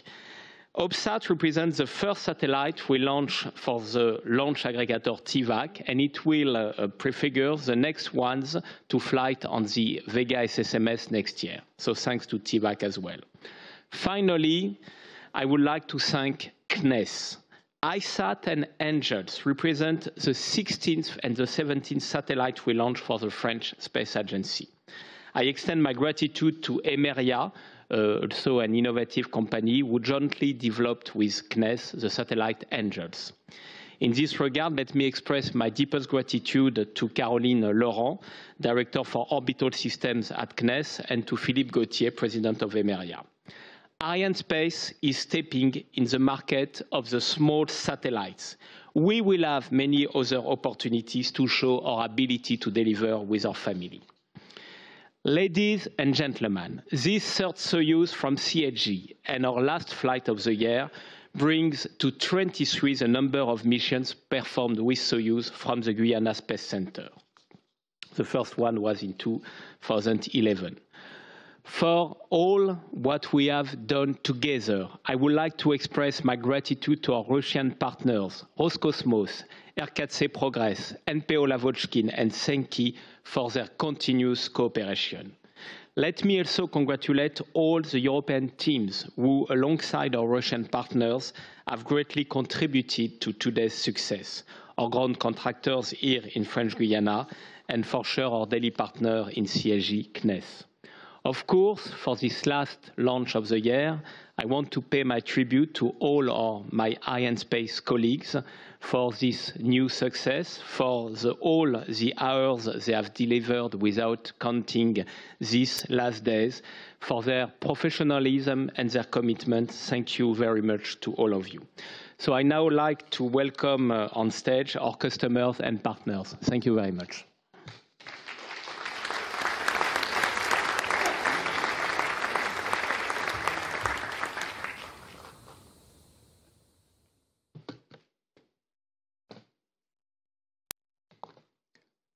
Ladies and gentlemen, distinguished representatives of the agencies, of the Italian Minister of Defense, of the industries, and women and men of the great team of COSMO-SkyMed Second Generation in Italy, and especially here in French Guiana. It's great to be here at the European Spaceport to report on behalf of the Italian Space Agency President the first successful results of this 5th COSMO-SkyMed Second Generation satellite, the first of the second generation, and another remarkable step for Italy and for its role in Earth observation from space. And let me say, it's great for me to be back in Kourou after the successful mission hyperspectral satellite, our mission, launched in March 2019, and now for another successful launch. Italy has given us, to the Italian Space Agency and to the Italian Minister of Defense, a task to guarantee the operational continuity of the COSMOS satellite constellation for civilian and defense Earth observation services, and to consolidate the excellent scientific and technological know-how reached up to now by Italy in the Earth observation sector with radar techniques. COSMO-SkyMed Second Generation confirms the global coverage of the Earth operating in any atmospheric and light condition, night and day, and provides, compared to the first generation, increased the number of images, enhanced the quality of additional capabilities, like an example, the full polarization, and a very high response time, unsurpassed characteristic so far by any other Earth observation system. After the first COSMO-SkyMed satellite launch in 2007, the constellation of Italian COSMO-SkyMed has been completed in 2010. The satellites are showing outstanding performances exceeding the lifetime expectation, demonstrating how a reliable design can go beyond the planned lifetime. After 12 years from the launch of the first COSMO-SkyMed satellite, the second generation is coming to boost the system capabilities with improved performances. And furthermore, in 1 year, the second satellite of COSMO-SkyMed second generation will be launched on a Vega C launcher, confirming the capabilities of Italian industries. The second generation of COSMO-SkyMed represents for us a milestone in radar remote sensing technology, providing in a dual-use mode a revolutionary understanding of our planet that will strengthen our country leadership in the field of satellite Earth observation and its services and applications as an effective tool for economic growth and social well-being. Today, we are at the dawn of a new era, an era that will bring new challenges and opportunities, guaranteeing to the national community the continuity of services already available and new one, providing a great improvement in a broad range of applications like land management, service, national security, disaster prevention, protection of the environment, and in general for the care of our planet.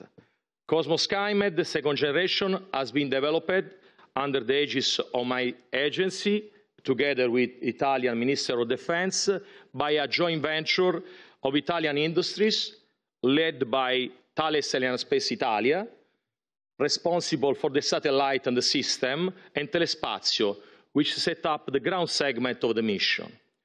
The meaningful participation of Leonardo and of several Italian small and medium enterprises provided a strong contribution to the program.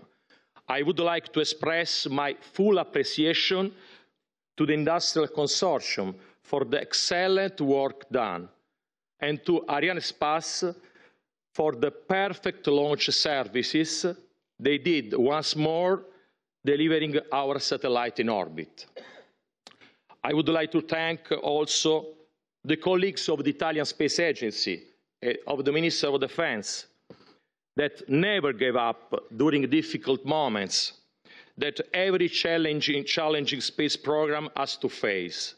They continue to do their best to have the greatest and most powerful Earth observation radar for dual use ever built. Concluding, COSMO-SkyMed and the second generation is the result of the joint effort of a wonderful team of industry and institutions, composed by technicians, engineers, young and old professionals that together with passion spent their effort for a challenging common adventure. This success is dedicated to them, to their work, ingenuity, dedication that have allowed us to obtain such an outstanding result. Now, it's time to go to work for COSMO-SkyMed and for Italy, and thank you all.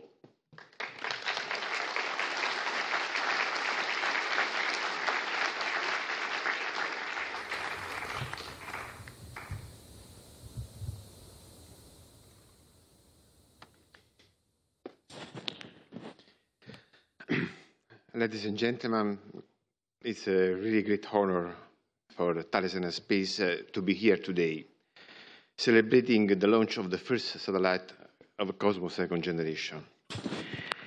It's a really great honor for us to be here in what we call an important milestone for Arianespace, of course, but for the scientific community, for the whole industry, Italian industry, and for the customer too.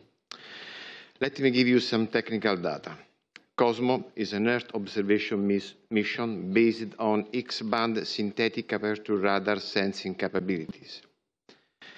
COSMO Second Generation represents the follow-on mission of the COSMO-SkyMed program. The first generation, you know, consists of 4 satellites. The first one launched in 2007, and since then, this constellation has been our guardian angel from its orbit at 620 kilometers altitude. But just some words. In fact, what do we use COSMO for? COSMOS images were used in 2008, but the United Nations and the humanitarian organization after the terrible earthquake in China and after the Nargis hurricane in Burma. Again, COSMO-SkyMed was there a few months later to help the rescue squad after the Hurricane Anna and Ike devastated Haiti. These are just some examples, as well as manage environmental risk, damage assessment activity, rescuing operation, infrastructure monitoring, agriculture and forestry, surveillance and security. Now it's time to grow and to have one more satellite in the sky, a new generation of a new brand product.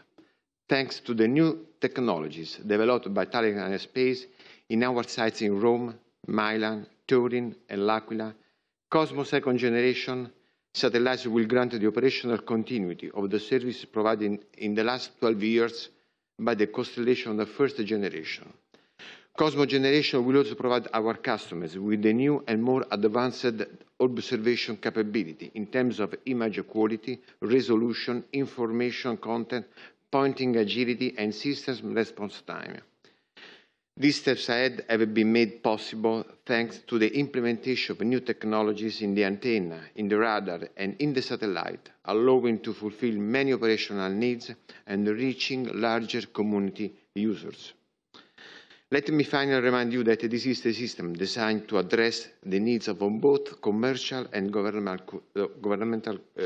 customers, as well as the scientific community. I'm ending my short speech with one further reason to be proud today. You know that this satellite launched this morning for Italian Space Agency and for the Italian Minister of Defense is the primary passenger of the Soyuz launcher, but it's well known that there are additional passengers on board that make this launch a special event for Arianespace, CHEOPS for the European Space Agency, and ANGEL for CNES. In fact, we have been involved also in their development, and they both use TAX technologies, so you can understand how much is important these days for us. Now it's time to conclude and to thank a lot of people. First, I would like to thank my people, all the amazing Thales Arianespace employees, who led us to this great success, a large international team with a great spirit of cooperation and team working that has made possible this success. I want to thank any single one of them. I thank Telespazio team that has realized the ground segment, EGEOS that will commercialize the data all over the world, and Leonardo that provide state-of-art equipment as a power supply and star sensors. We all together faced and managed the most complex situation in the best way. I want to thank Arianespace, hosting here for their excellent service. Thank you. And last but not least, I thank our customer, the Italian Space Agency, and the Italian Minister of Defense for having teamed with us from the very beginning to achieve this great success for Italy. So, Godspeed VS23 and all these passengers. Go.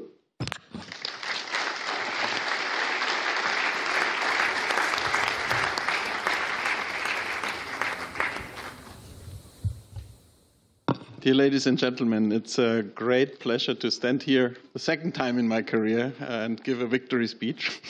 And I would first like to congratulate and thank the teams of all 5 satellites, all spacecrafts that we have successfully put in orbit. And this family of satellites with a mother satellite, a baby satellite, or a child satellite, and 3 baby satellites is really symptomatic for the family of teams that has come together here and has also learned to know each other for the last few days. And we come out here as a real family, and this shows how cooperation on the European landscape is really working in a positive sense. So I'm really very glad about that. And I would like first to say that we are extremely relieved that also, at least we now know that CHEOPS is working. All systems are green. All this telemetry is stable. Temperatures are fine. Powers, voltages are fine. So everything is really good to go. And I would like to express a series of thanks to a lot of people who have made this possible. The first thanks I would like to express is to the PI, Willy Benz. Willy told me that he has put together the idea of CHEOPS about 10 years ago on a single sheet of paper, and now see what has come out of it. He led a team of scientists and engineers, and it still leads a team of scientists and engineers. And you have seen some of them, their powerful response to the success. And I would like to say that in particular, I'm impressed about the breadth of the team, the young new generation coming in, and in particular also the fact that a lot of important roles are taken over by female scientists and engineers. So this is really the future for all of us. I would like to thank the Swiss Space Office in the secretary. Sorry, I have to put the name exactly in the State Secretary for Education, Research and Innovation of Switzerland, which is our partner in this mission. This is the first mission which is really done in full partnership between one of the member states and ESA, and this has been a very interesting and important experience. And so I thank the Swiss Space Office for supporting Willy Benz and the team in this enterprise, and for also leading a cooperation of a total of 11 member states. As usual, in the ESA science program, ESA is building the satellites and launching them through, or helping Arianespace to launch them. And the instruments are provided by the member states, and so it is always a very important cooperation. But in this case, it is an even more cooperation important because of the leadership of one of the agencies. I would like to thank the scientists and the engineers, and the scientists represented by the chair of the science team, Didier Queloz, who has brought his energy with him and has really energized all of us. And so thank you for that. And you also brought half of the Nobel Prize with you. And that, I think, will also be a very good basis for excellent science in the future. I would like to thank industry, because industry is so important for all we are doing. And I would in particular like to thank CASA, Airbus in Madrid, our partners. We live in the same city. And in particular also for the fact that CHEOPS was built in time and budget, something that is really very important for us to carry on in the future. And then we are able to expand on our important activities.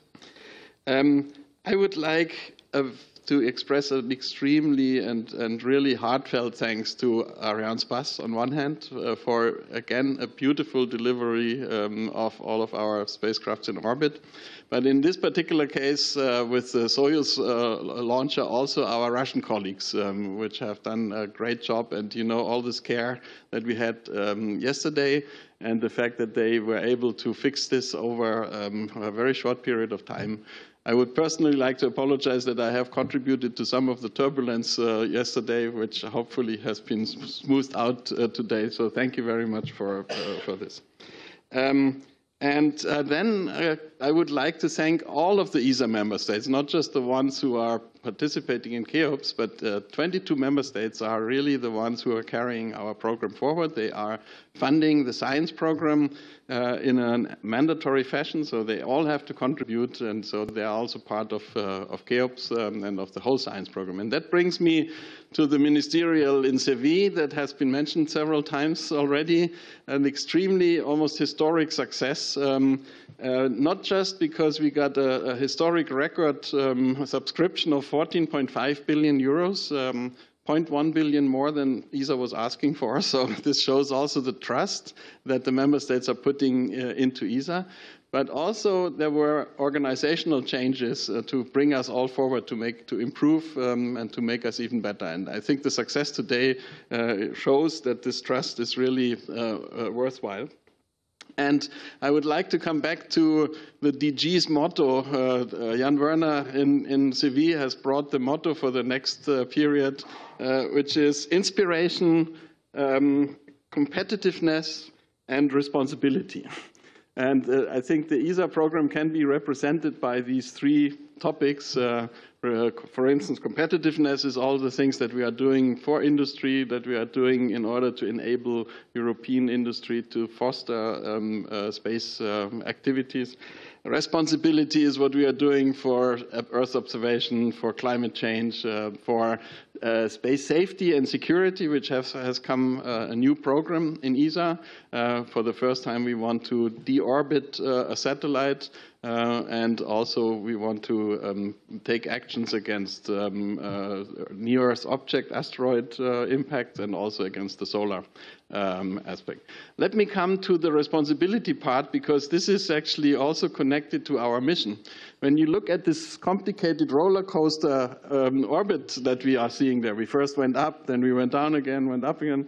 One of the reasons for that is that we have deposited some of the structures that we brought into orbit and made them possible to deorbit. So we will not leave any space junk after this mission. We will only bring active stuff up there.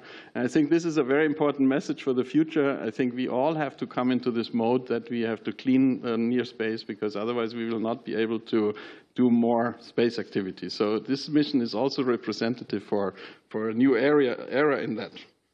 And so then let me come back to the science program. The science program is the one which is basically responsible, one of the ones responsible for inspiration. And we have seen the inspiration today. The exoplanet science is really an extremely important field. CHEOPS is the first one of a series of 3 exoplanet missions, Plato, Ariel, but also the James Webb Space Telescope, which we will launch from here, from Kourou, in not too long a time, will dedicate a large amount of time to the detailed studies of exoplanets. So this is really a place to watch for our children and children's of children. I think this is a real important field that is skyrocketing up. Now, the other side of the Nobel Prize, which I mentioned before, has been given to cosmology, to Jim Peebles, who was responsible for some of the early analysis and theory of cosmology. And I'm very proud and happy to say that ESA is also very strong in cosmology. We will launch the Euclid mission in 2022, which is dedicated to study dark energy, dark matter, black holes. We will prepare the next big flagship missions, Athena and Lisa, which are studying the same phenomena and bring sound to the cosmic movies. So this will be a very exciting for the other side of the Nobel coin.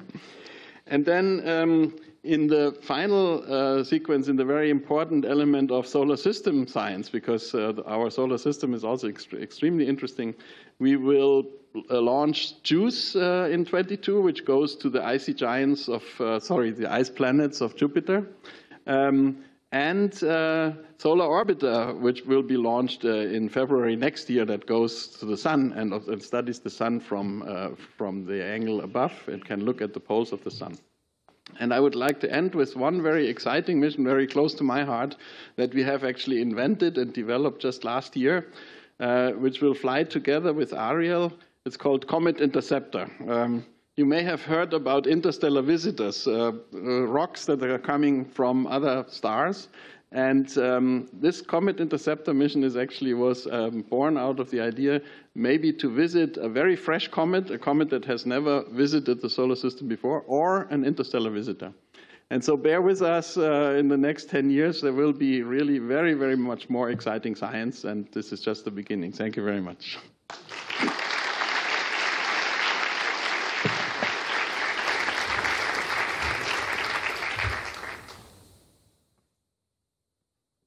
Buenos días a todas y a todos.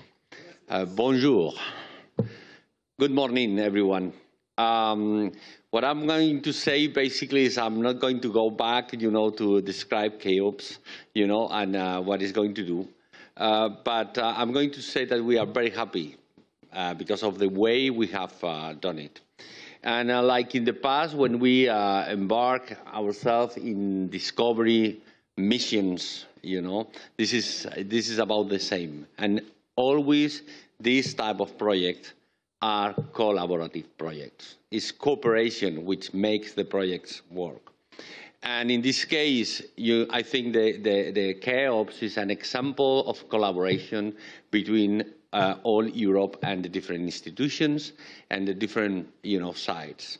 For example, more than 22 companies have collaborated and participate in this project, out of 11 or 12 different countries.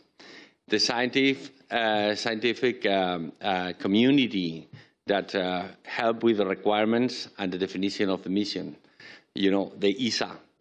And I want to thank the ESA, not only because it's my customer, which is, is a reason itself, because ESA and Dr. Hasinger in the science organization did something different, work in a different way. They dare to change the rule of the games and start with this type of mission, fast mission, which are a different way of working.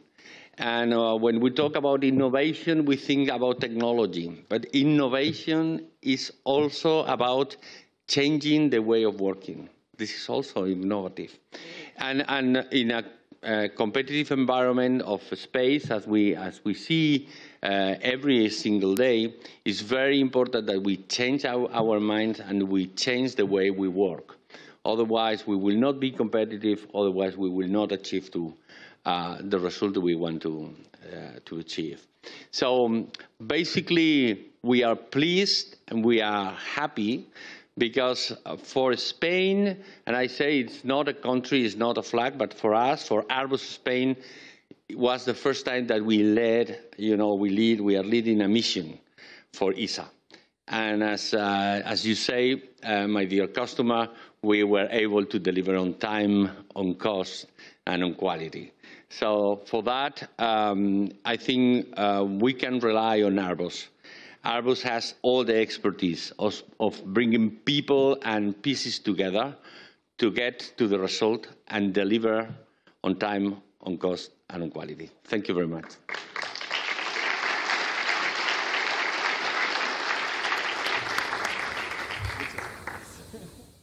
Ladies and gentlemen, the smallest and the latest. I'm very moved to be here today, and actually I think that every launch is like a first one. Every successful launch is like a first one, and it's very emotional. I am very moved too because 1 year ago I was here representing French Ministry of Defense, and that Admiral Abramonte was here too, and we were launching the new generation French military optical imagery satellite. And I am very happy today and very moved because I know that once in a few weeks or a few months we will be able to, our forces will be able to exchange radar and optical images, and it is very important for them. So I think it's a sign of a very strong cooperation and a very strong relationship between Italy and France on military space. So congratulations to you, Admiral. And I want, for this beautiful launch, to thank deeply the teams of Arianespace and its teams, but also the Russian teams and the French and Russian teams of Soyuz in Guiana, and the teams of the CNES Guiana Space Center for this wonderful launch. I was here mostly for EyeSat and Angels, but congratulations to ESA too, because as a member state, France and CNES are also part of CHEOPS, and I know that Airbus France and Thales Arianespace have technologies embarked in CHEOPS. But I was here mostly for EyeSat and Angels, those two very small but very different satellites, the one being an educational program and the other one, the really number one of an industrial satellite firm and an industrial filière. And so I want to congratulate all the teams that worked on this project. On behalf of Jean-Yves Le Gall, who just sent me a message, I want to congratulate all CNES teams today. So I guess it's all CNES teams. Marianne, I think it's the space orbital teams and the Guiana space teams. And I would like to wish a long life to Hemeria, our beautiful small company, but also to U-Space, the very startup company which emerged from the Janus and from the EyeSat project. And I would like to take this opportunity to wish success and a long life to all French small companies and startups that are gathered in the French New Space Factory that came here to Guiana and made the trip today. And at last, I will congratulate every one of you and for this success. And since next week is Christmas, I will wish you a Merry Christmas to all of you. Thank you.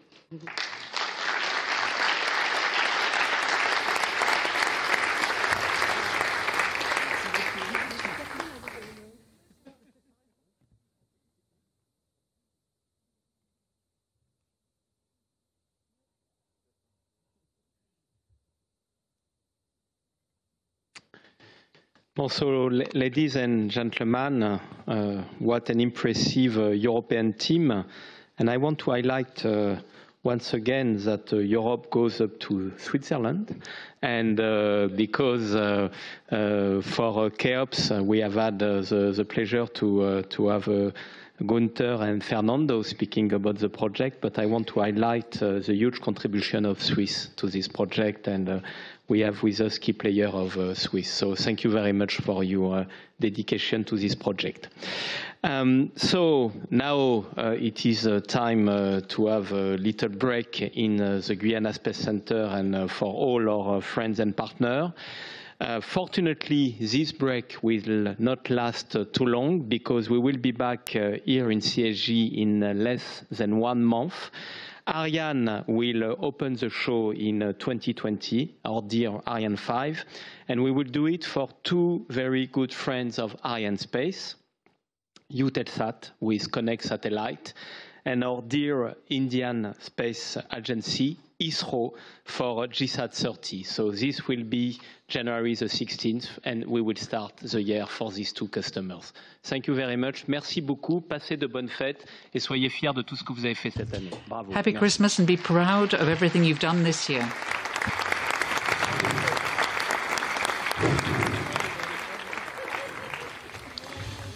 Well, it has been a very long evening, but a very exciting evening. We're very glad you could share it with us.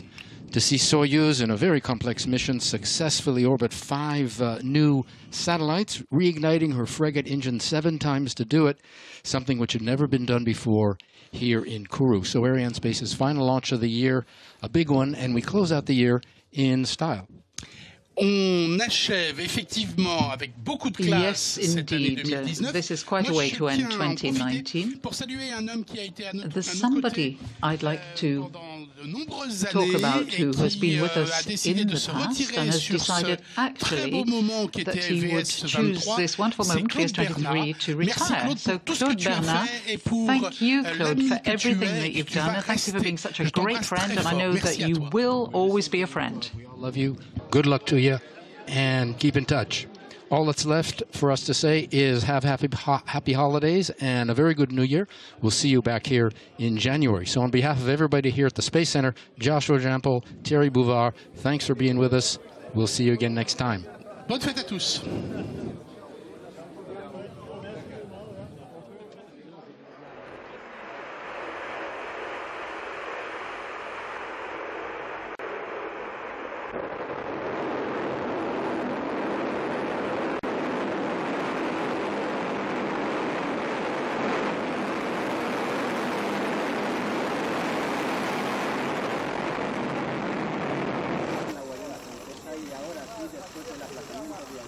el cohete Soyuz levanta sus 309 toneladas de peso para poner en órbita el satélite CHEOPS a 700 kilómetros de altitud.